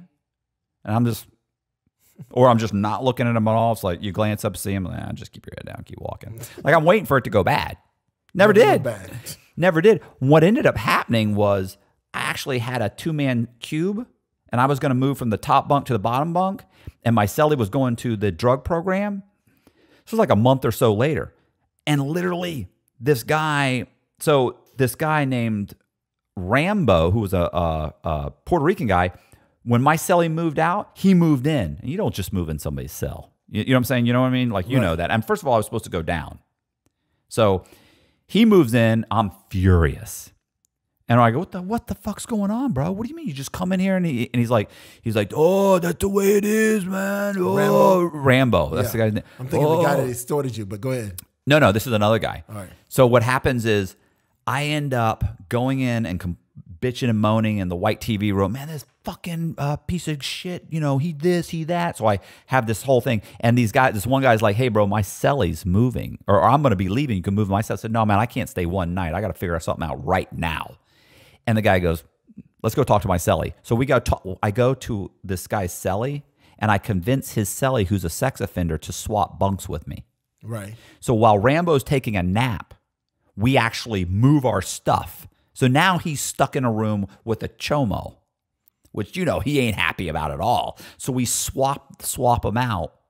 And I actually paid the sex offender, I paid him $30. Like I went and got him $30 in commissary. He was like, oh, what if you don't give me the commissary? I said, bro, I'm not like that. I don't give a shit what you're here for. I said, I'm going to get you the $30. I'm not like these other guys. I'm going to get you the $30. And I did. I got him $30. You know what was bothering me about that? What? Was that it was basically like $15 worth of underwear. And I know that when he was walking around the compound after that, he was walking around the compound and I would glance over and we'd make eye contact. And I know that he knew that I knew that you're wearing my underwear. I bought you those underwear. Like, it was a weird thing. Like, if I felt uncomfortable after that. Did you? Did you? Did I what? Did you ever say anything about your wearing? No. I was like, well, no. At least now he had them my on. fear is that, my fear is he's thinking to himself, I'm wearing your underwear you bought me. Not good. So, but what happened was, so we swap it, and the guy was furious about it too, bro. Like, I mean, literally was like, everybody's laughing at him now. Like, oh, you thought you were cute. Now you're stuck with Chomo. Anyway, what's so funny is, so then, like, a couple days later, I'm walking down the hallway, and that guy B that tried to extort me, right? We're walking by each other, and he sees me, walks up, he goes, hey, Cox. And I remember thinking, fuck, this fucking guy, what's going to happen now? I look up, and I go, yeah, what's up? He said, that shit you did with the Chomo? And I go, yeah. He goes, that was a veteran move, bro. Veteran move. And he fist bumps me and walks, and he goes like, you're all right, and walks off. That's a veteran move? Yeah. We're buddies after that. So it was with Rambo, who was the asshole. Yeah, he's the same guy. You know, it's funny. B's the same guy. Trump had been just become president, right, a few months earlier, and B was bent over the fountain machine drinking water, and I came walking up behind him, and he turned around, he looked at me, and goes, hey, Cox, I don't like a white man coming up behind me like that. And I said, well, don't worry. I said, 6 months of Trump being president, you're going to have your own water fountain. And he went, oh, man. He goes, oh, I said, nice, right? Right. He goes, oh, he starts laughing. He didn't know he was torn between that was a good one and hey. And hey, that was a good one. Yeah. But no, I had a question about, do you remember, I think it was a Chomo at the Medium. It was a kid who looked like he was about 13, 14. Absolutely. He had the shorts on. Remember that day he had just the shorts and no shirt and sucking a lollipop? Do you remember that? Hey, the white guys came to him and told me he had to buy them all to stay. He had to buy them all tennis shoes when he first got there, right? Really? Is that? Yes. Yes, little white guy. Yes. And they moved him to the low. Oh, I don't know if he was there when I got there. I don't remember. But what wasn't he there? He was, what was it? He was making, they were making like, oh, he was getting younger. He wasn't a teenager. He was like a grown man. Yes. Yeah, but he's getting young girls. Girls or guys? Well, I don't know what he's getting. I thought it was young girls to make pornos with other kids, and they were videoing it. Wasn't that the crime? Like, yes. It was actually like hands-on. Because they tried to get him in the, somebody tried to get him in the laundry. And the laundry lady said, I don't want anybody here with that type of charge. Right. She's just like outright, she goes, listen. She goes, I don't want anybody working in here with that type of charge. That's exactly what she said. But because I thought he went to the low. Because when I went to the shoe, he was in the shoe the whole time. And I heard them tell him, we finally got you approved to go to the low. His mom was going nuts. I forgot his name. Bro, listen, there were so many of those guys there. There were so many sex offenders. But you never saw him again. No, and listen, if they could have they could have run the whole compound. Like, they could have told you ain't going to the yard. I mean, there were so many of them, yes. But they're all so scared and so timid, and they're all, they're embarrassed and they're ashamed and they're, listen. But then there were some of them that weren't. Some of them are literally ready to argue with you that, like, it's totally acceptable to be looking at pictures or talk or having sex, like back in the back 100 years ago, and you could be a 45-year-old man and be having sex with a 13-year-old. What's the problem? It was like, what are you doing, bro? So some of them were just boisterous, and it was like, bro, you understand that you're lucky you're at a compound, because let's face it, if they went to like Yazoo or so, most places, no, you're not watching TV. No, you don't even look in the TV room. Like, you're not coming. They would let these guys. Jessup had a couple of them. Right. Jessup Medium had a couple of them. But I think the lows are inundated. But that Coleman low coddled them. Massive. They coddled them. Who was somebody, when I was in the shoe is when I met people, I remember it was a Spanish guy told me that when you got there, the SIS told them that it was like an experiment. And they said, the SIS would tell them, we don't think that you're right for this place. There are only certain types of people we allow to be here. And you have to be like very accepting. They coddled them at that Coleman Low. They coddled them. Because they had Conrad Black there. Yeah, they told me. He told me, look, Cox, you're going to be all right. He said, you're going to be all right. Just follow the rules. And as long as you don't have a problem with our indigenous population, he said, you're going to be okay. I said, that's right. I said, I heard you guys got like 300 or 400 sex offenders here. He goes, no, it's like half. Wow. He goes, it's like half the people here have sex offender charges. He goes, so if you got a problem with that, I said, I just want to do my time, bro. I just want to be left alone. I said, as long as they don't bother me, I'm fine. I said, I could care less. He was like, they didn't bother you? No, I was too old. Now when I shaved, if I shaved, they're like, hey, cutie. Yeah. But anyway, yeah. So that was. So what was the other one? The other. Oh, my other story was the car story about the where they all gathered up. But I had been there about a year and a half. So really this incident. This is the one you have to use for the. Try and figure out how to use this for the hook. Well, like this is this incident changed my statue because like your status or your status. Statue. You're not a statue. No, maybe that's not the status. Stature. Thank you. That's where like I kind of went from maybe follower to leader because so many people afterwards said, "Man, thank you." Yeah. So what happened? What? So, they're like normally they set the alarm that we're having a meeting. So if two cars are going to go at it, like while I was there, the Florida car went at it with the Crips when I was at Beaumont, which was I had just got there and that went down, and there were stabbings involved. So people from Florida, we had to work it out. Another time we went. Florida has issues. We went at it with the Spanish. While I was there, against the Spanish, against the Crips, against the Texas car, and against the Northwest car. So Florida would get into it. These Florida guys had major issues. So at one point, we were going to get into it with the guys from D.C. That is actually the nightmare situation in the pen. Is the D.C. because the D.C. guys are so vicious. Well, they're basically state inmates. Yes. And so they're all scummy. They're just. Yeah. Because DC, they don't have like a prison pot. Like if you commit a crime in DC, it's federal. It's federal. Even if it's a misdemeanor. You could be stealing hubcaps, going to feds. Are you serious? Like it could be anything. You're going to the feds. No matter what, it's fed. And so the feds did that now to the Indian reservations. Yeah. Those guys started showing up left and right. Yeah, they did it to the end. But anyway, so we were going to go to war with D.C. So it's going around the compound. We're going to war with D.C. So someone, and this is like serious. Like it's not just one day we're saying this and the next day it's over. Like they're prepping people to the point where they come to me and they're like, do you have a knife? And I'm like, what? They go, you need a knife. So dude gave me a knife. Like, I don't know how he made this thing, but it was like a shard of metal about this long blade, sharp, that I cut my finger, like, holy piss. And they're giving me stab lessons, and he's showing me how to strap it to my hand. Like, strap the thing to your hand. Because blood's very slippery, and as soon as you get some blood, it'll slip out of your hand. Yep. That's what I heard. Yes. Like, I wouldn't know. It was serious. Like this was going to go down. Right. So I'm like, when, where? It was supposed to be on a Friday.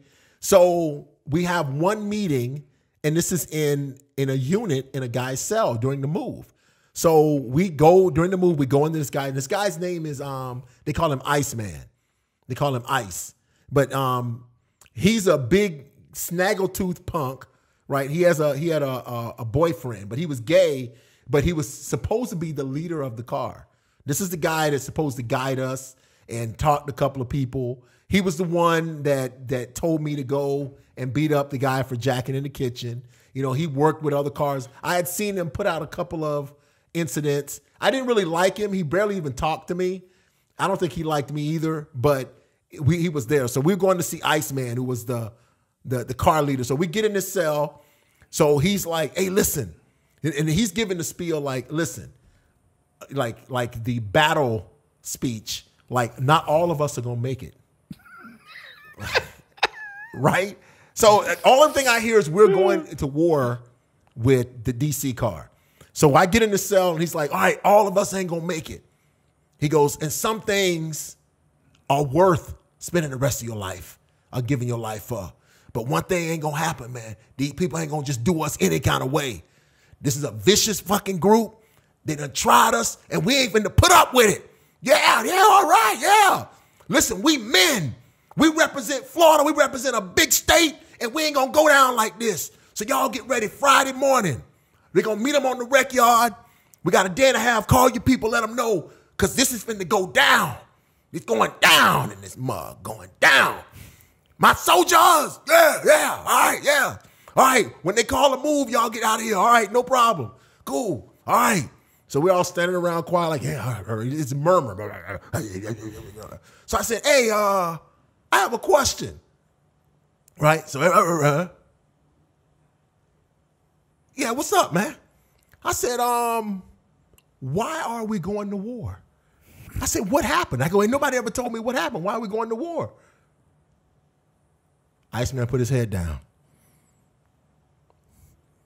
Because one of them dudes tried to go after my boy. I said, then it, no more murmur, because the murmur tried to go after my boy. I said, by your boy, you mean that dude, that gay guy that was your cellie? He's like, yeah. Man, we got to let them dudes know, man, they can't just try anybody. Man, we representing Florida. Blah, blah. I'm like, I don't want to go to war over a homosexual. I'm like, I wasn't poking him in the butt. So yeah, I'm sure I'm sure your punk's a wonderful person. I'm sure, yeah, that's exactly what I should say. It. I'm sure he's a good piece of ass. I bet, because he looks cute.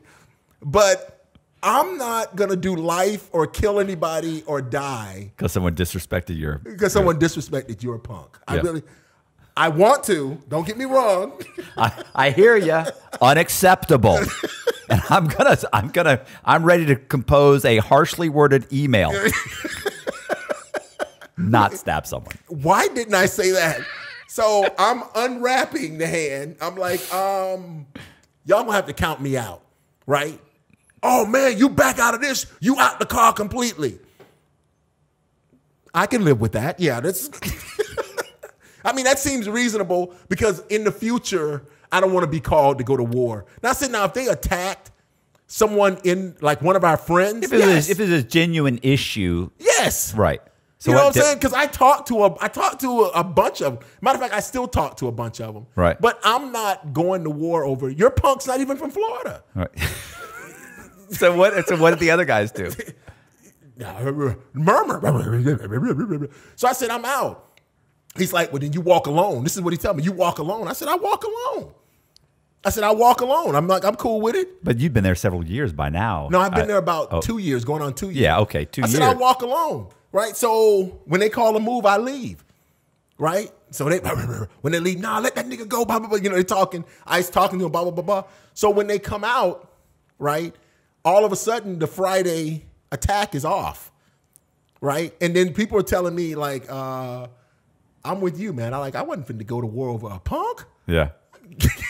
Come on. Like, everybody's telling me that and thanking me for clarity, because believe it or not, most of us didn't know what we were fighting for. Right. But I like that. I'm ready to do a harshly worded email. I got your back in writing. That's right. And if they jump you about him, yeah, or if I see someone kissing him, I'm willing to say something. I'm definitely going to. Unacceptable. Unacceptable. Lips off that guy. Lips off that guy. What was He's his taken. Name? What was the guy's name? Iceman. Yeah. Iceman. That's you know damn well Iceman loves you. So yeah, no. Yes, not gonna yes. happen. So it didn't happen. So my statue went up because so many people agreed because they didn't know they were blindsided by that whole thing.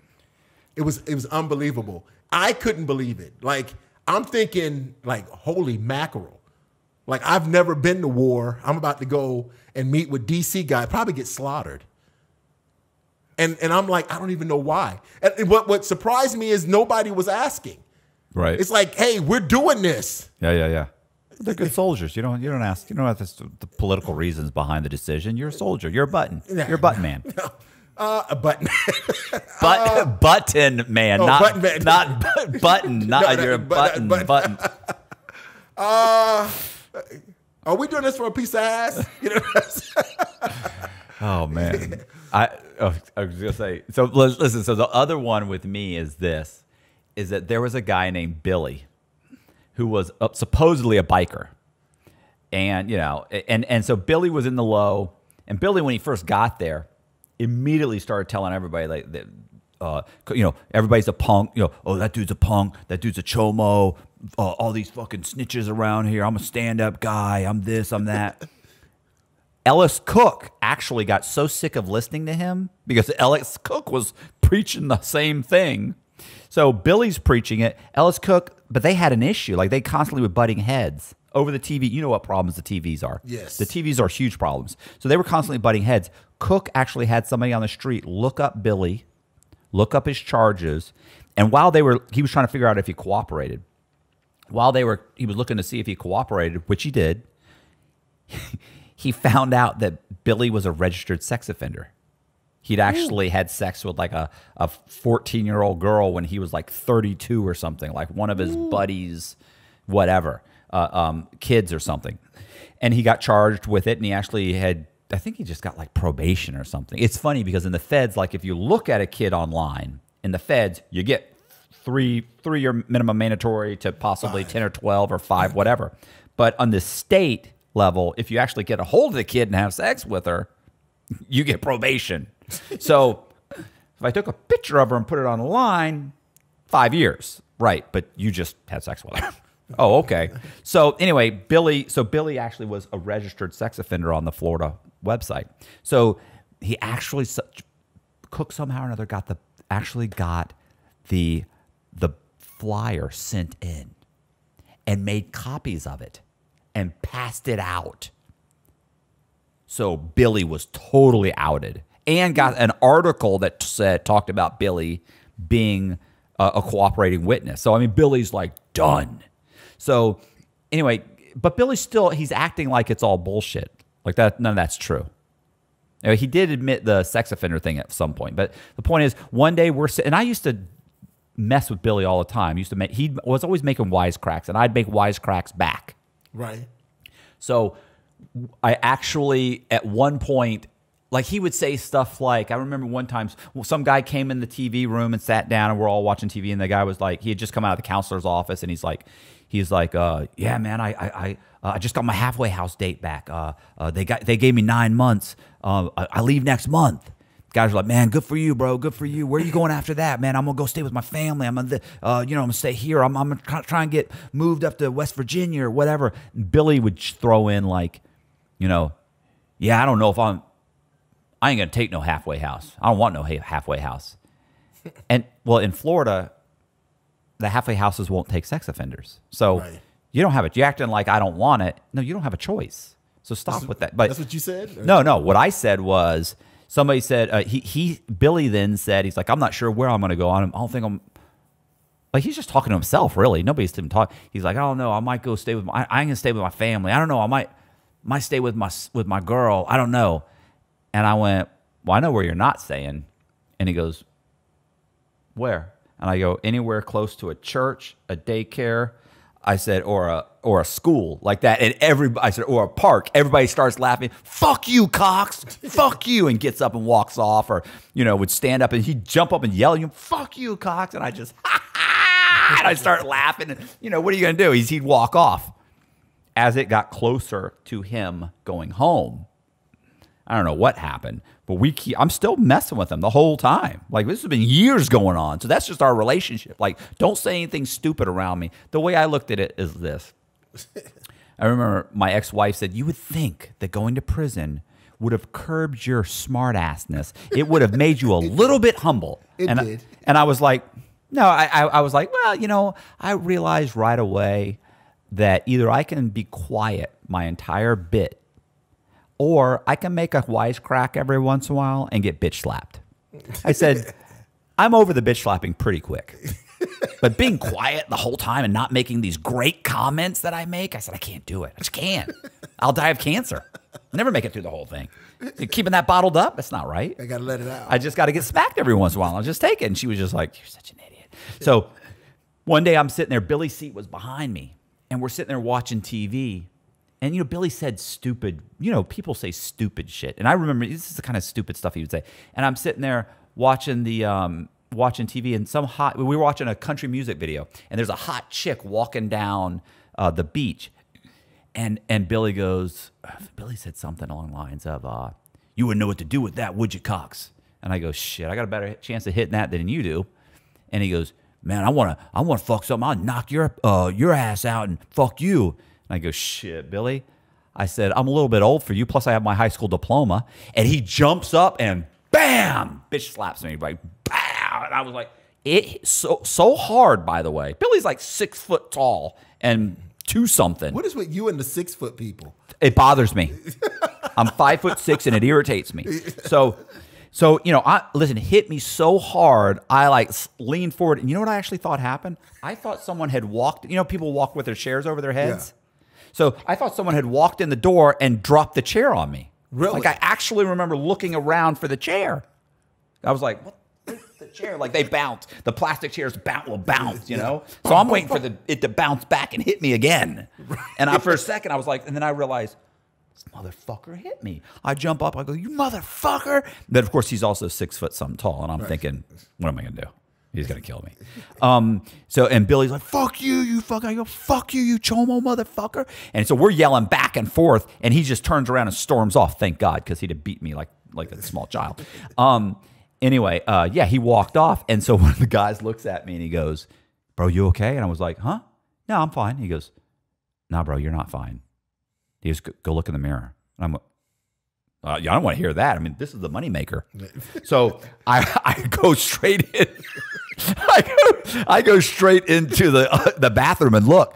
Bro, half my eye, bloodshot red. He blew out like the capillary or whatever they call that. I don't know. I'll get correct. I'm sure that's wrong. I'll probably get corrected in the comment section by 60 guys. They're like, oh, it's actually your such and such blood pressure. Whatever. So it blew it out completely red. So like the whole day, as I'm walking by the guards, I'm constantly turning. But keep in mind, 95% of the compound, either 50% of the compound are sex offenders, and the other 50%, 95% cooperated. Right. So basically, out of every unit of 180 guys, if you do the math, you've got like 3 to 5 guys that didn't cooperate. So they're all snitches. Right. And all the chomos are snitches. They just didn't get a chance to cooperate because what are you going to say? You were on the computer like, boop, boop, boop, boop, boop, like I got nobody to tell on. Right. So what happens is by 4 o'clock count, they walk around, they do count. Right after count, they call, you know, Billy's name was like something, it was William something. Anyway, they call him William Telefaro or something, William Telefaro or whatever. And Matthew Cox come to the officers, and I'm like, I walk in, and I walk in, I'm still keeping, I'm like, yeah, what's up? And the guy goes, no, Cox. He goes, turn your head. And he looked at me and goes, it was a guy from SIS. He said, yeah, I heard you were in a fight. I said, no, I was not in a fight. I said, a fight assumes, I said, a fight means that I fought back. I said, I was assaulted like that. Billy walks in the door, and Billy's like, yeah, what's up? And I said, by him. Like that. Oh, listen, I already know I'm in trouble. I said, by that motherfucker right there. And Billy's like, looked at me, he goes, fuck. And I said, bro, and the guy goes, man, we got fucking, they already got 3 or 4 people that weren't even in the room. They got 3 or 4 people already have written statements. We're talking about between whatever, 10 or 11 in the morning, right? And 4 o'clock, they've got like 3 or 4 written statements saying that there was that basically they all were like there was a fight. It wasn't a fight. I was just assaulted, you know. And Billy's like, yeah, it was a fight. So what? I said, it wasn't a fight. Stop saying it wasn't a fight. So yeah, you don't want to be in a fight because I could get shipped. Right. You know, I don't want to get shipped. My mom comes to see me. Fuck that. Fuck this piece of shit. So I'm ready to fucking cut your throat your head clean off your body. Yeah, you got a problem. So I remember that by the time we got on the bus to be transformed, he's like, bro, just don't say nothing. I go, fuck you. Not fucking saying. I already said something. I'm ready to say something. You fucking piece of shit. Fuck you, Cox. You know, it's fucking ridiculous. So that was when. Was that when I went to the Pen? When you went to the Pen? I went to the Pen shoe. Oh, yes. I went to the Pen shoe. Right. Yeah. That wasn't that bad, was it? No. Oh, the Pen shoe? Yeah. Super nice. The Pen, like, by the time I get to the Pen, terrified. I mean, like, I'm sitting there, I'm all locked up. I remember they drove me from the low to the Pen. Right. You know, the low, it's manicured. There's trees. There's bushes. They have flowers. Concrete. Everything's concrete. And I remember driving, I was like, no manicured lawns here. And I'm sitting, the two guards keep looking back at me. The one guard like starts laughing. He goes, you're going to be all right, Cox. I said, I don't feel good about this. I don't get the warm fuzzies. You know what I'm saying? I don't feel good. He's like, you're going to be all right. I said, I don't know. I lived in there. You didn't see, there's no trees. No. I hated it. Well, I went to the shoe. So, I mean, I go in the shoe, and it was so funny when I got in the shoe, they had a bunch of guys in the rec yard area where they let you out, not the rec yard, but the rec yard for the shoe. Right. And there are guys, total faces tattooed, walking around, like chained up, walking around. That's standard. Oh my, bro, I'm looking at these guys and I'm like, they're like caged animals. And I remember I look at the guard, I go, bro, you can't put me in with one of those guys. He goes, oh, no, Cox, don't worry. You're not going, we've got a cell for you. You'll be fine. We're not putting you, I mean, with nobody. He's like, we're not even putting you in with a low guy. You're going to be by yourself. Damn. It's okay. That's nice. Oh, they were nice. I walked in, he goes, now, Cox, I understand you like to read. I got you some books. He had like fucking 10 books. He goes, I got you some books. I've got you some this. I got you that. I've got this. Your clothes are here. You're this. He said, this is your cleaning supplies. He goes, don't drink this. He goes, it's Ajax. He goes, don't drink the Ajax. Looked at me and I go, is that an issue? He goes, yeah, it is an issue. Don't drink it. So don't drink. If you feel. Don't drink the Ajax. Yeah, don't drink they had the. Oh, to make themselves sick? Or what the fuck? What the fuck? I don't know what they're doing. How do you even drink? Like, I mix up some water and drink it? He goes, don't. He goes, if you feel suicidal. Or I said, bro, I'm not. Trust me. He says, a lot more people going out before me. I said, I'm good. I said, I'll make it through this. Like that. He was like, he started laughing. He said, okay, listen, the next day, out of there, I spent 22 hours in the shoe, back on the little. They ship, what's his name? Yeah. They put both of y'all out. No, Billy went to the medium, and he was being released in like 3 to 6 months. So he did like 3 or 4 months in the shoe. They couldn't put him in the medium because he's a sex offender, right? And he cooperated. Like, it's like the he could have fit at the medium. Yeah, well, I mean, whatever. Anyway, Andy had just gotten into a fight, so they just released him. You know, such a piece of shit. Such a piece of shit. Like, this is, I hate. Look, here's what I can't stand. I can't stand hypocrites. This guy went around actively chasing around sex offenders. You're a sex offender. Actively calling everybody snitches. You're a snitch. That is the best. Like, why human nature does that. If you're cheating on your wife, then the natural thing for you to do is accuse your wife of cheating. Right. Yeah, it's just so if I'm a snitch, then I'm gonna say I hate snitches. Because maybe you'll think that, you hate snitches. There's no way in the world he snitched. He hates snitches. Well, and here's the thing. He was desperately trying to fit in a compound where, one, you do fit in, but two, you don't need to fit in. Like at the low, like there are some, like at a pen, you would need to click up, especially at the beginning, right? Obviously. Well, maybe. But right. Go ahead. But I'm saying, well, I mean, I would think you would, depending on who you are. You kind of need to click up. Like at the pen, I'm saying at the low, you don't have to click up. No, you cannot. Really, the medium. You don't have to click up in the medium. Right. But I'm saying at the low, especially, like you with the gang. No. You know, I'm gonna sit where I want to sit. I'm gonna do what I want to do. All you really have to do is don't gamble, don't borrow anything, be respectful to everybody. You're good. Stay away from the punks. Stay away from, exactly. All the things. Don't try and turn the TV. Like, just follow the basic rules. Like, the TV's a big issue. Gambling's a big issue. Borrowing stuff is a big issue. And the TV's an issue. Yep. You know, don't read books. Read, stay in your cell, get a job. You're going to be okay. You're right. You'll make it. I taught the real estate class for the whole time I was locked up at the low. I taught it at the medium, obviously, a couple of years, 2.5 years at the medium. 2 years. The whole time I was locked up at the low, I taught it. Wow. God, I was on autopilot. I mean, I would walk in. I would have to walk it towards the end. I was walking in going, what did we go over last week? And they would go, oh, we talked about this and this and this. And I go, okay, that means so. And then I'd start because now I knew where I don't have a syllabus. I was so like I had to do that because there were times I would walk in and start talking. Right.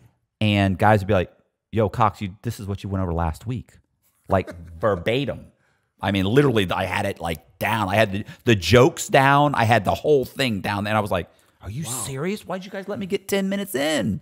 Oh, we thought you were going to do something. I don't know. I was like, fuck. What was the average size of your class? About 30 guys. Wow. And, you know, it trickled down. As it went on? As it went on. I might start off with 8. Oh, yeah, no. 2. No, my first class, guys were standing. The guys were literally standing up.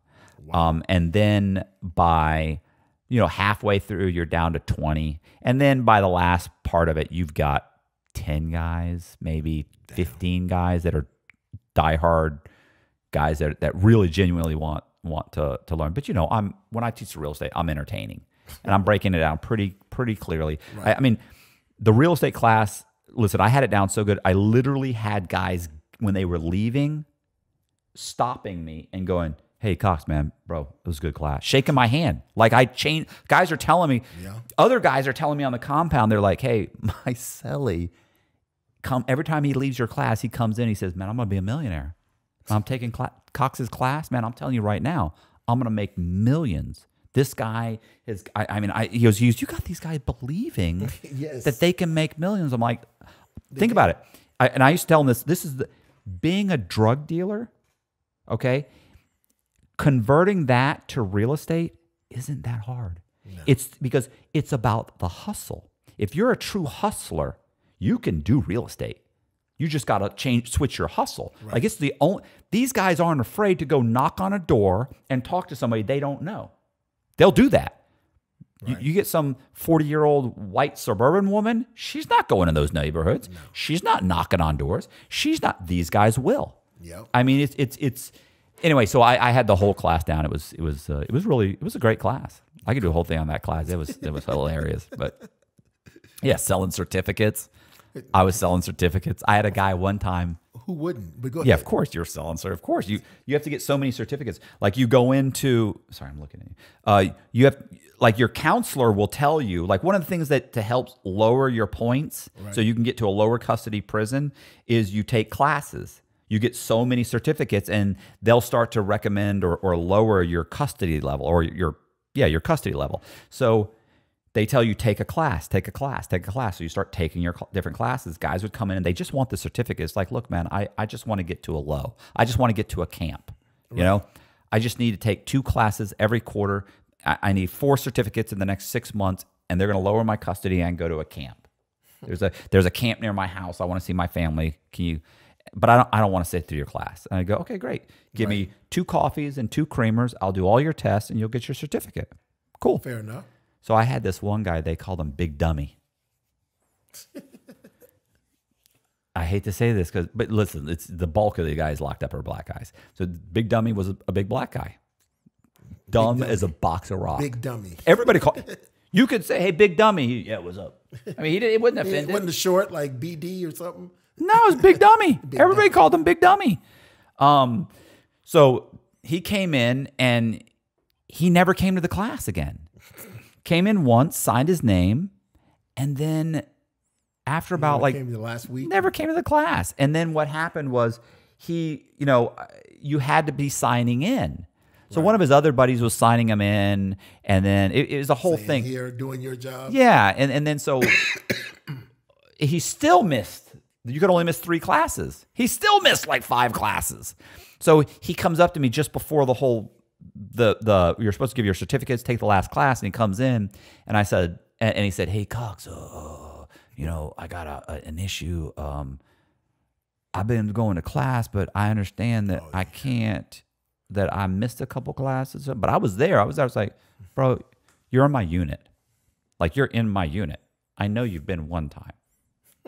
I was like, look, you want to, he's like, man, how do I get a certificate? I said, okay, I'll sign you in. I said, I'll sign you in.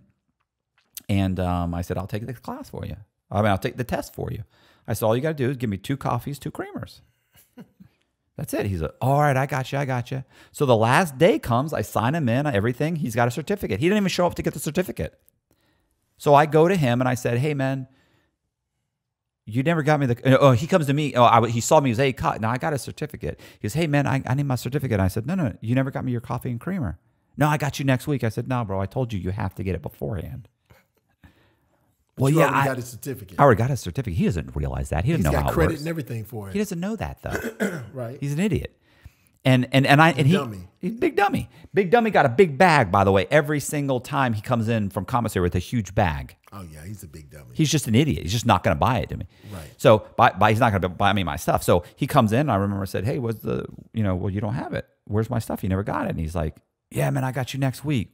And I said, no, what am I, stupid? I said, no, I need my stuff now. Right. Well, I don't have it now. I said, well, I told you you had to have it before the last class. Well, right. My money, I ain't got my money right, bro. I ain't got, no, bro. I see, you're in my unit. I see you with the bags. Every time you came in from commissary, I'm waiting for you to come give me my stuff. Well, his extra money is what he means. Right. And I have your money. So I'm like, yeah, no, bro, you're hit. What do you mean I'm hit? I said, you're hit. You're hit. There's no certificate. Right. And he said, nah, man. I said, listen, bro. I said, look, I said, you know what? I said, listen, man, just give me. I said, go around to the store guy and get some coffee. And I think he came back and he said, man, I got a bag of Pringles or something, whatever it was. It was worth like basically almost nothing, $3. You know, I thought it was worth like $8 that you're charging. No, it wasn't worth the same amount of money, but I already have the certificate. So I end up saying to him, okay, I'll just I'll take the Pringles. That's fine. And so I go in to get the Pringles and I give him his certificate and he's got my Pringles in his hand. So I go, here's a certificate. And he goes and turns around. And I go, he goes, man, get out of here. And I go, what? I said, oh, are you fucking serious? And he goes, yeah, man, what you gonna do? What you gonna do? I snatched snatched it out of his hands. No, I snatched the Pringles out of his hands. And he went, oh. He goes, give me the Pringles. And I go like this, like I'm throwing. I said, go get it. Boom, like that. And his eyes go, and so I lean over, but I didn't throw it. I still have it in my hand. So his eyes followed where it should have gone. He's, oh. And I snatched the certificate out, and then I dropped the Pringles on his bed and turn around and walk off.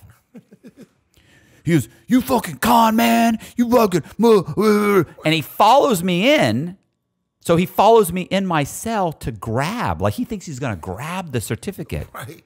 And he goes, man, I need that certificate, man. I said, go get my shit. No, I said, I need that. I said, go get my stuff. I said, I ain't taking them. I want my 2 coffees and 2 creamers. Right. And he goes, nah, you give me that. That's my certificate. That's mine. And I tore it up. Oh, you should have seen him. And I said, this guy's huge, by the way. He's a massive guy. Tall, big, and he goes, he said, man, I got team. He goes, I got team tomorrow. And I said, bro, you ain't got no certificate. I said, you're not in the computer. I said, I put you in the computer. I'm the one that puts you in. I don't, by the way. Right. So and he was, you fucking con man. And he turned around and stormed off. So one of his buddies comes up to me like 5 minutes later and goes, hey, Cox. Man, what's Big Dummy owe you? And I go, he owes me 2 coffees and 2 creamers. He said you tore up the certificate. Can you get him another certificate? And I went, yeah, I get him another certificate. What about putting him in the computer? And I said, You got the 2 coffees and creamers? He's like, I put them in the computer. I said, I'll put them in the computer. He goes off. He comes back, 2 coffees, 2 creamers. And I said, I'll put them in tomorrow. What was his issue? He just didn't want to pay. I don't know. He's just stupid. And he thought. And he had money. And he thought he could just muscle his way. Yeah, he's a soft white guy. And he's not going to this. And he going to do it. And he, there's always some idiot trying you. They're always trying you for something. You know what I'm saying? It's always get me that. So it's like, get me the, like, and I'm reasonable. I'm not overcharging anybody. This is reasonable. Right. Like usually it's under what you really could. I knew guys are charging $30 for I'm charging what? Less than $10? For a certificate, guys are charging $30 for it. And it lowers your points. You needed to lower your points. Right. But there's always some guy who's like, they give you part of it and say, well, I got you after such as stop.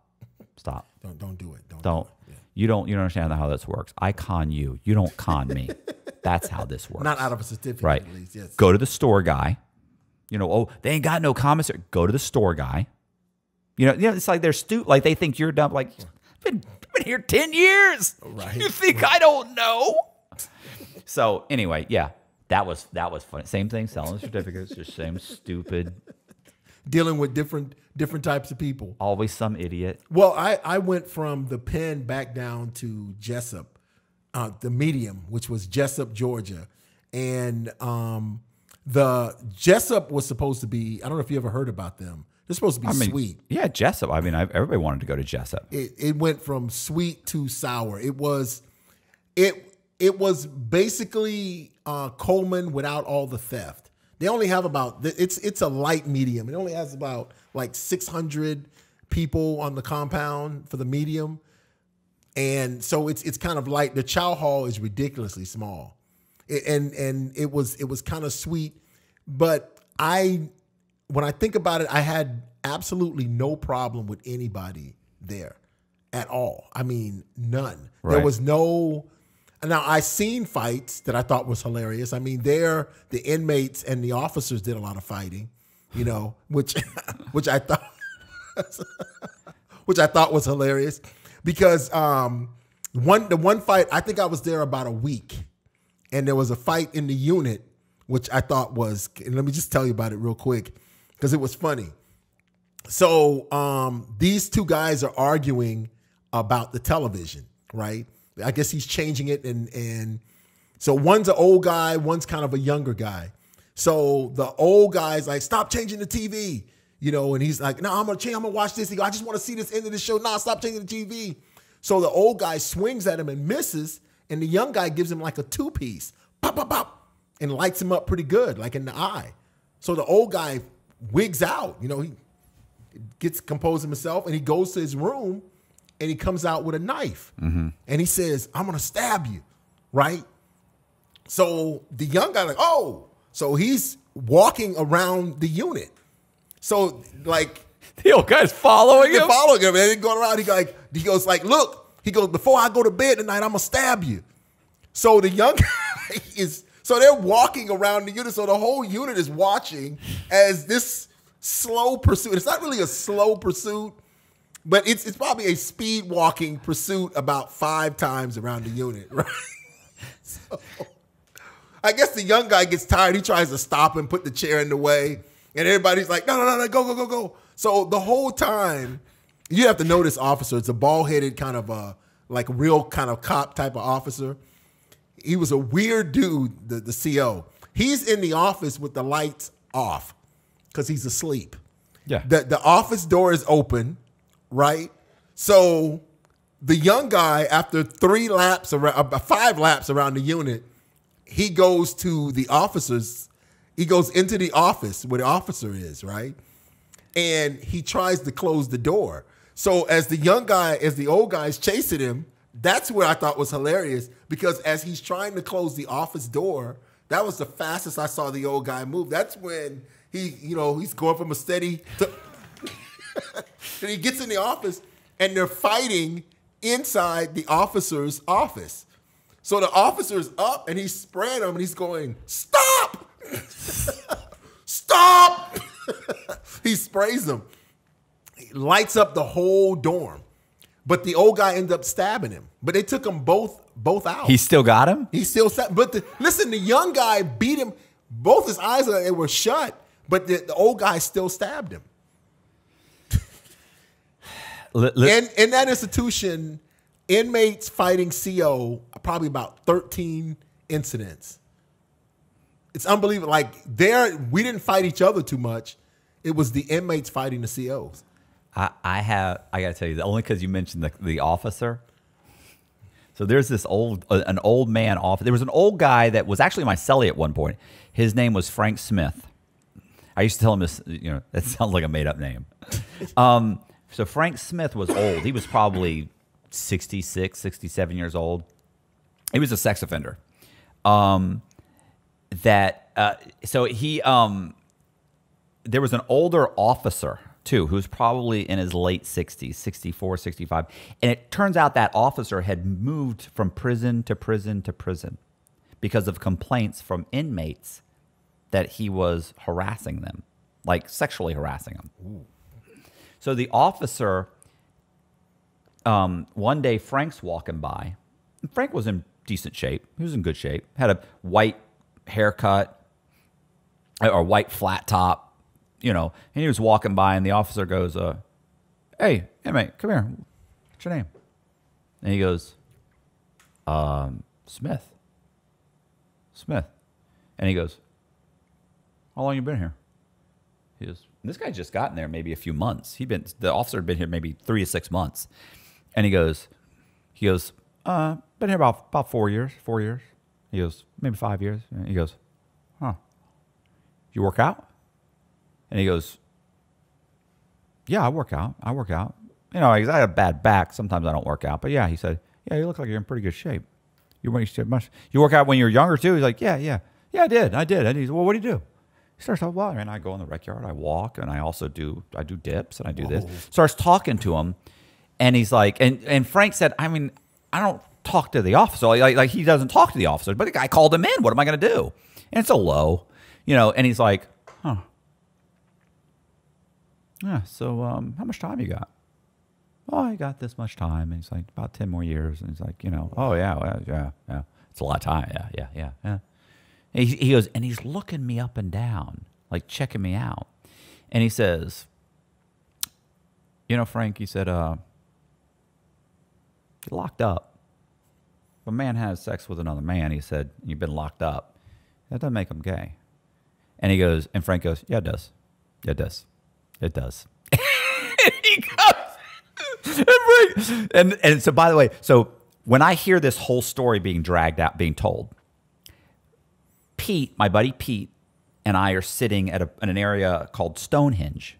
We called it Stonehenge. They had these round things with all these benches, and in the middle they had these concrete tables like this, but you had 4, and they're bolted. Everything's concrete. And right. So we're sitting there talking. And Frank comes walking by. Frank comes walking over and finds me. This is in the middle of the night. This is like 6 or 7 o'clock at night. Comes walking over. He goes, hey, he said, you're not going to believe what just happened. And I go, what? And so he tells us that whole story. And as we're talking, he goes, can you believe that? I go, what else happened? He goes, well, he told me that. I said, yeah, it does. And he goes, no, it doesn't. He said, you've been locked up a long time. I'm just saying things happen. You shouldn't feel bad about that. He goes, I don't feel bad about anything. He goes, look, I feel weird about this whole conversation at this point. And now keep in mind, Frank was meticulously, like he was well-groomed. Frank's clothes were Frank had a lot of money. Right. Frank, in his commissary account, had over $100 and something thousand. Wow. By the way. You were allowed to have that much. Oh, no, it got really high. Keep in mind, Frank had a lot of money. Frank sent me money. When I got out, that's right. Frank sent me money. You told me that. You okay? $2,000, 2,000. No, not him. No, he didn't send me that. He sent me like $600 or $800, something like that. No, inmates in general sent me a couple thousand. Just inmates in general. Where it's like they would walk across the compound when they'd see my buddy Pete. They go, how's Matt doing? And people were like, oh, he's good. He's doing this. He's doing that. And so when I was setting up my website, Pete said, Pete called and he said, well, what are you doing? I said, he said, well, is the website going up? I said, I can't. Peter, I can't. I was still in the halfway house. I'm in the halfway house. I can't do a website. He's like, why? I said, because I don't have a computer. Right. I don't have I started explaining all the problems. He goes, what do you need?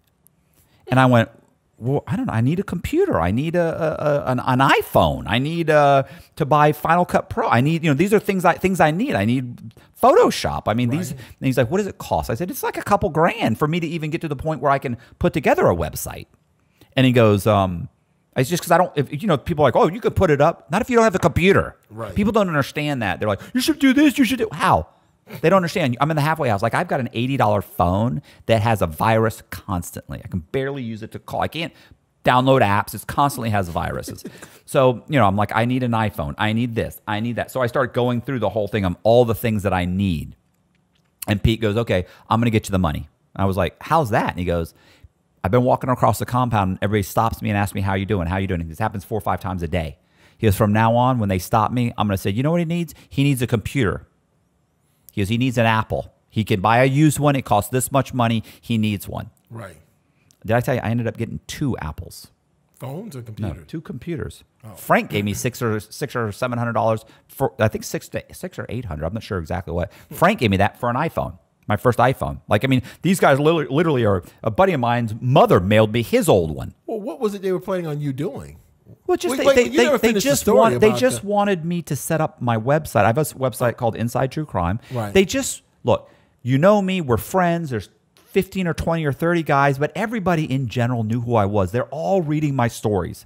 My stories are being passed from inmate to inmate to inmate. And all of them are like, what are you going to do when you get out? I'm going to try and get these things turned into documentaries, films. I'm going to spend the next 5 or 10 years pushing to get these stories made. Right. That's what I'm going to do. And so what happens is, by that point, I'd come out in the Atlantic magazine. Guys, they believe in me. They want to see it happen. All right, so that's what the... Right. You know how many inmates get out and they don't do anything? Yes. I'm going to do this and this and this and this. Next thing you know, they're working at FedEx. They've got a chick with 2 kids, and that's it. That's it. What about the end of your story about the officer to come? So he comes to, so the Frank's telling us the story. Right. And he's like, yeah, he this, he that, he this. And I'm like, okay. I'm like, so what'd you do? He's like, what do you mean what'd I do? I left. And I went, oh, Donovan Davis was there too. Donovan goes, I mean, Frank, it's an opportunity. And he goes, what? What do you mean? And Frank's, he's an old crotchety fucker too. He's like, what? What does that mean? And I said, I mean, Frank, you're not allowed to have, I said, the guy's, he's gay. The guy's a homosexual. I said, they've transferred him from another prison. And somebody else, Donovan's like, I heard he'd been transferred a few times. He's a problem. Like, he's like the priests. They move him around. You've had 15 parishes in 10 years. Yes. You're a problem. You're a problem. So that's what they're doing with this CO. And I go, he's hitting on you. He goes, I know he was hitting on me. I said, right. So? And he goes, so what? I said, so you got 10 years left, bro. What does that mean? I go, it means you might have to take one for the fucking team. I mean, he's like, and I said, I mean, look, and Donovan says, get a cell phone. Donovan says, listen, at least give him a fucking reach around, He goes, give him a reach around. He said, I mean, what's the big deal? He goes, are you out of your sign? He goes, what's the big deal? And Pete says, save the sample. And I said, bro, he's not on your shirt. Lewinsky him. I said, bro, you got 10 years. That's a sex. I said, that's rape.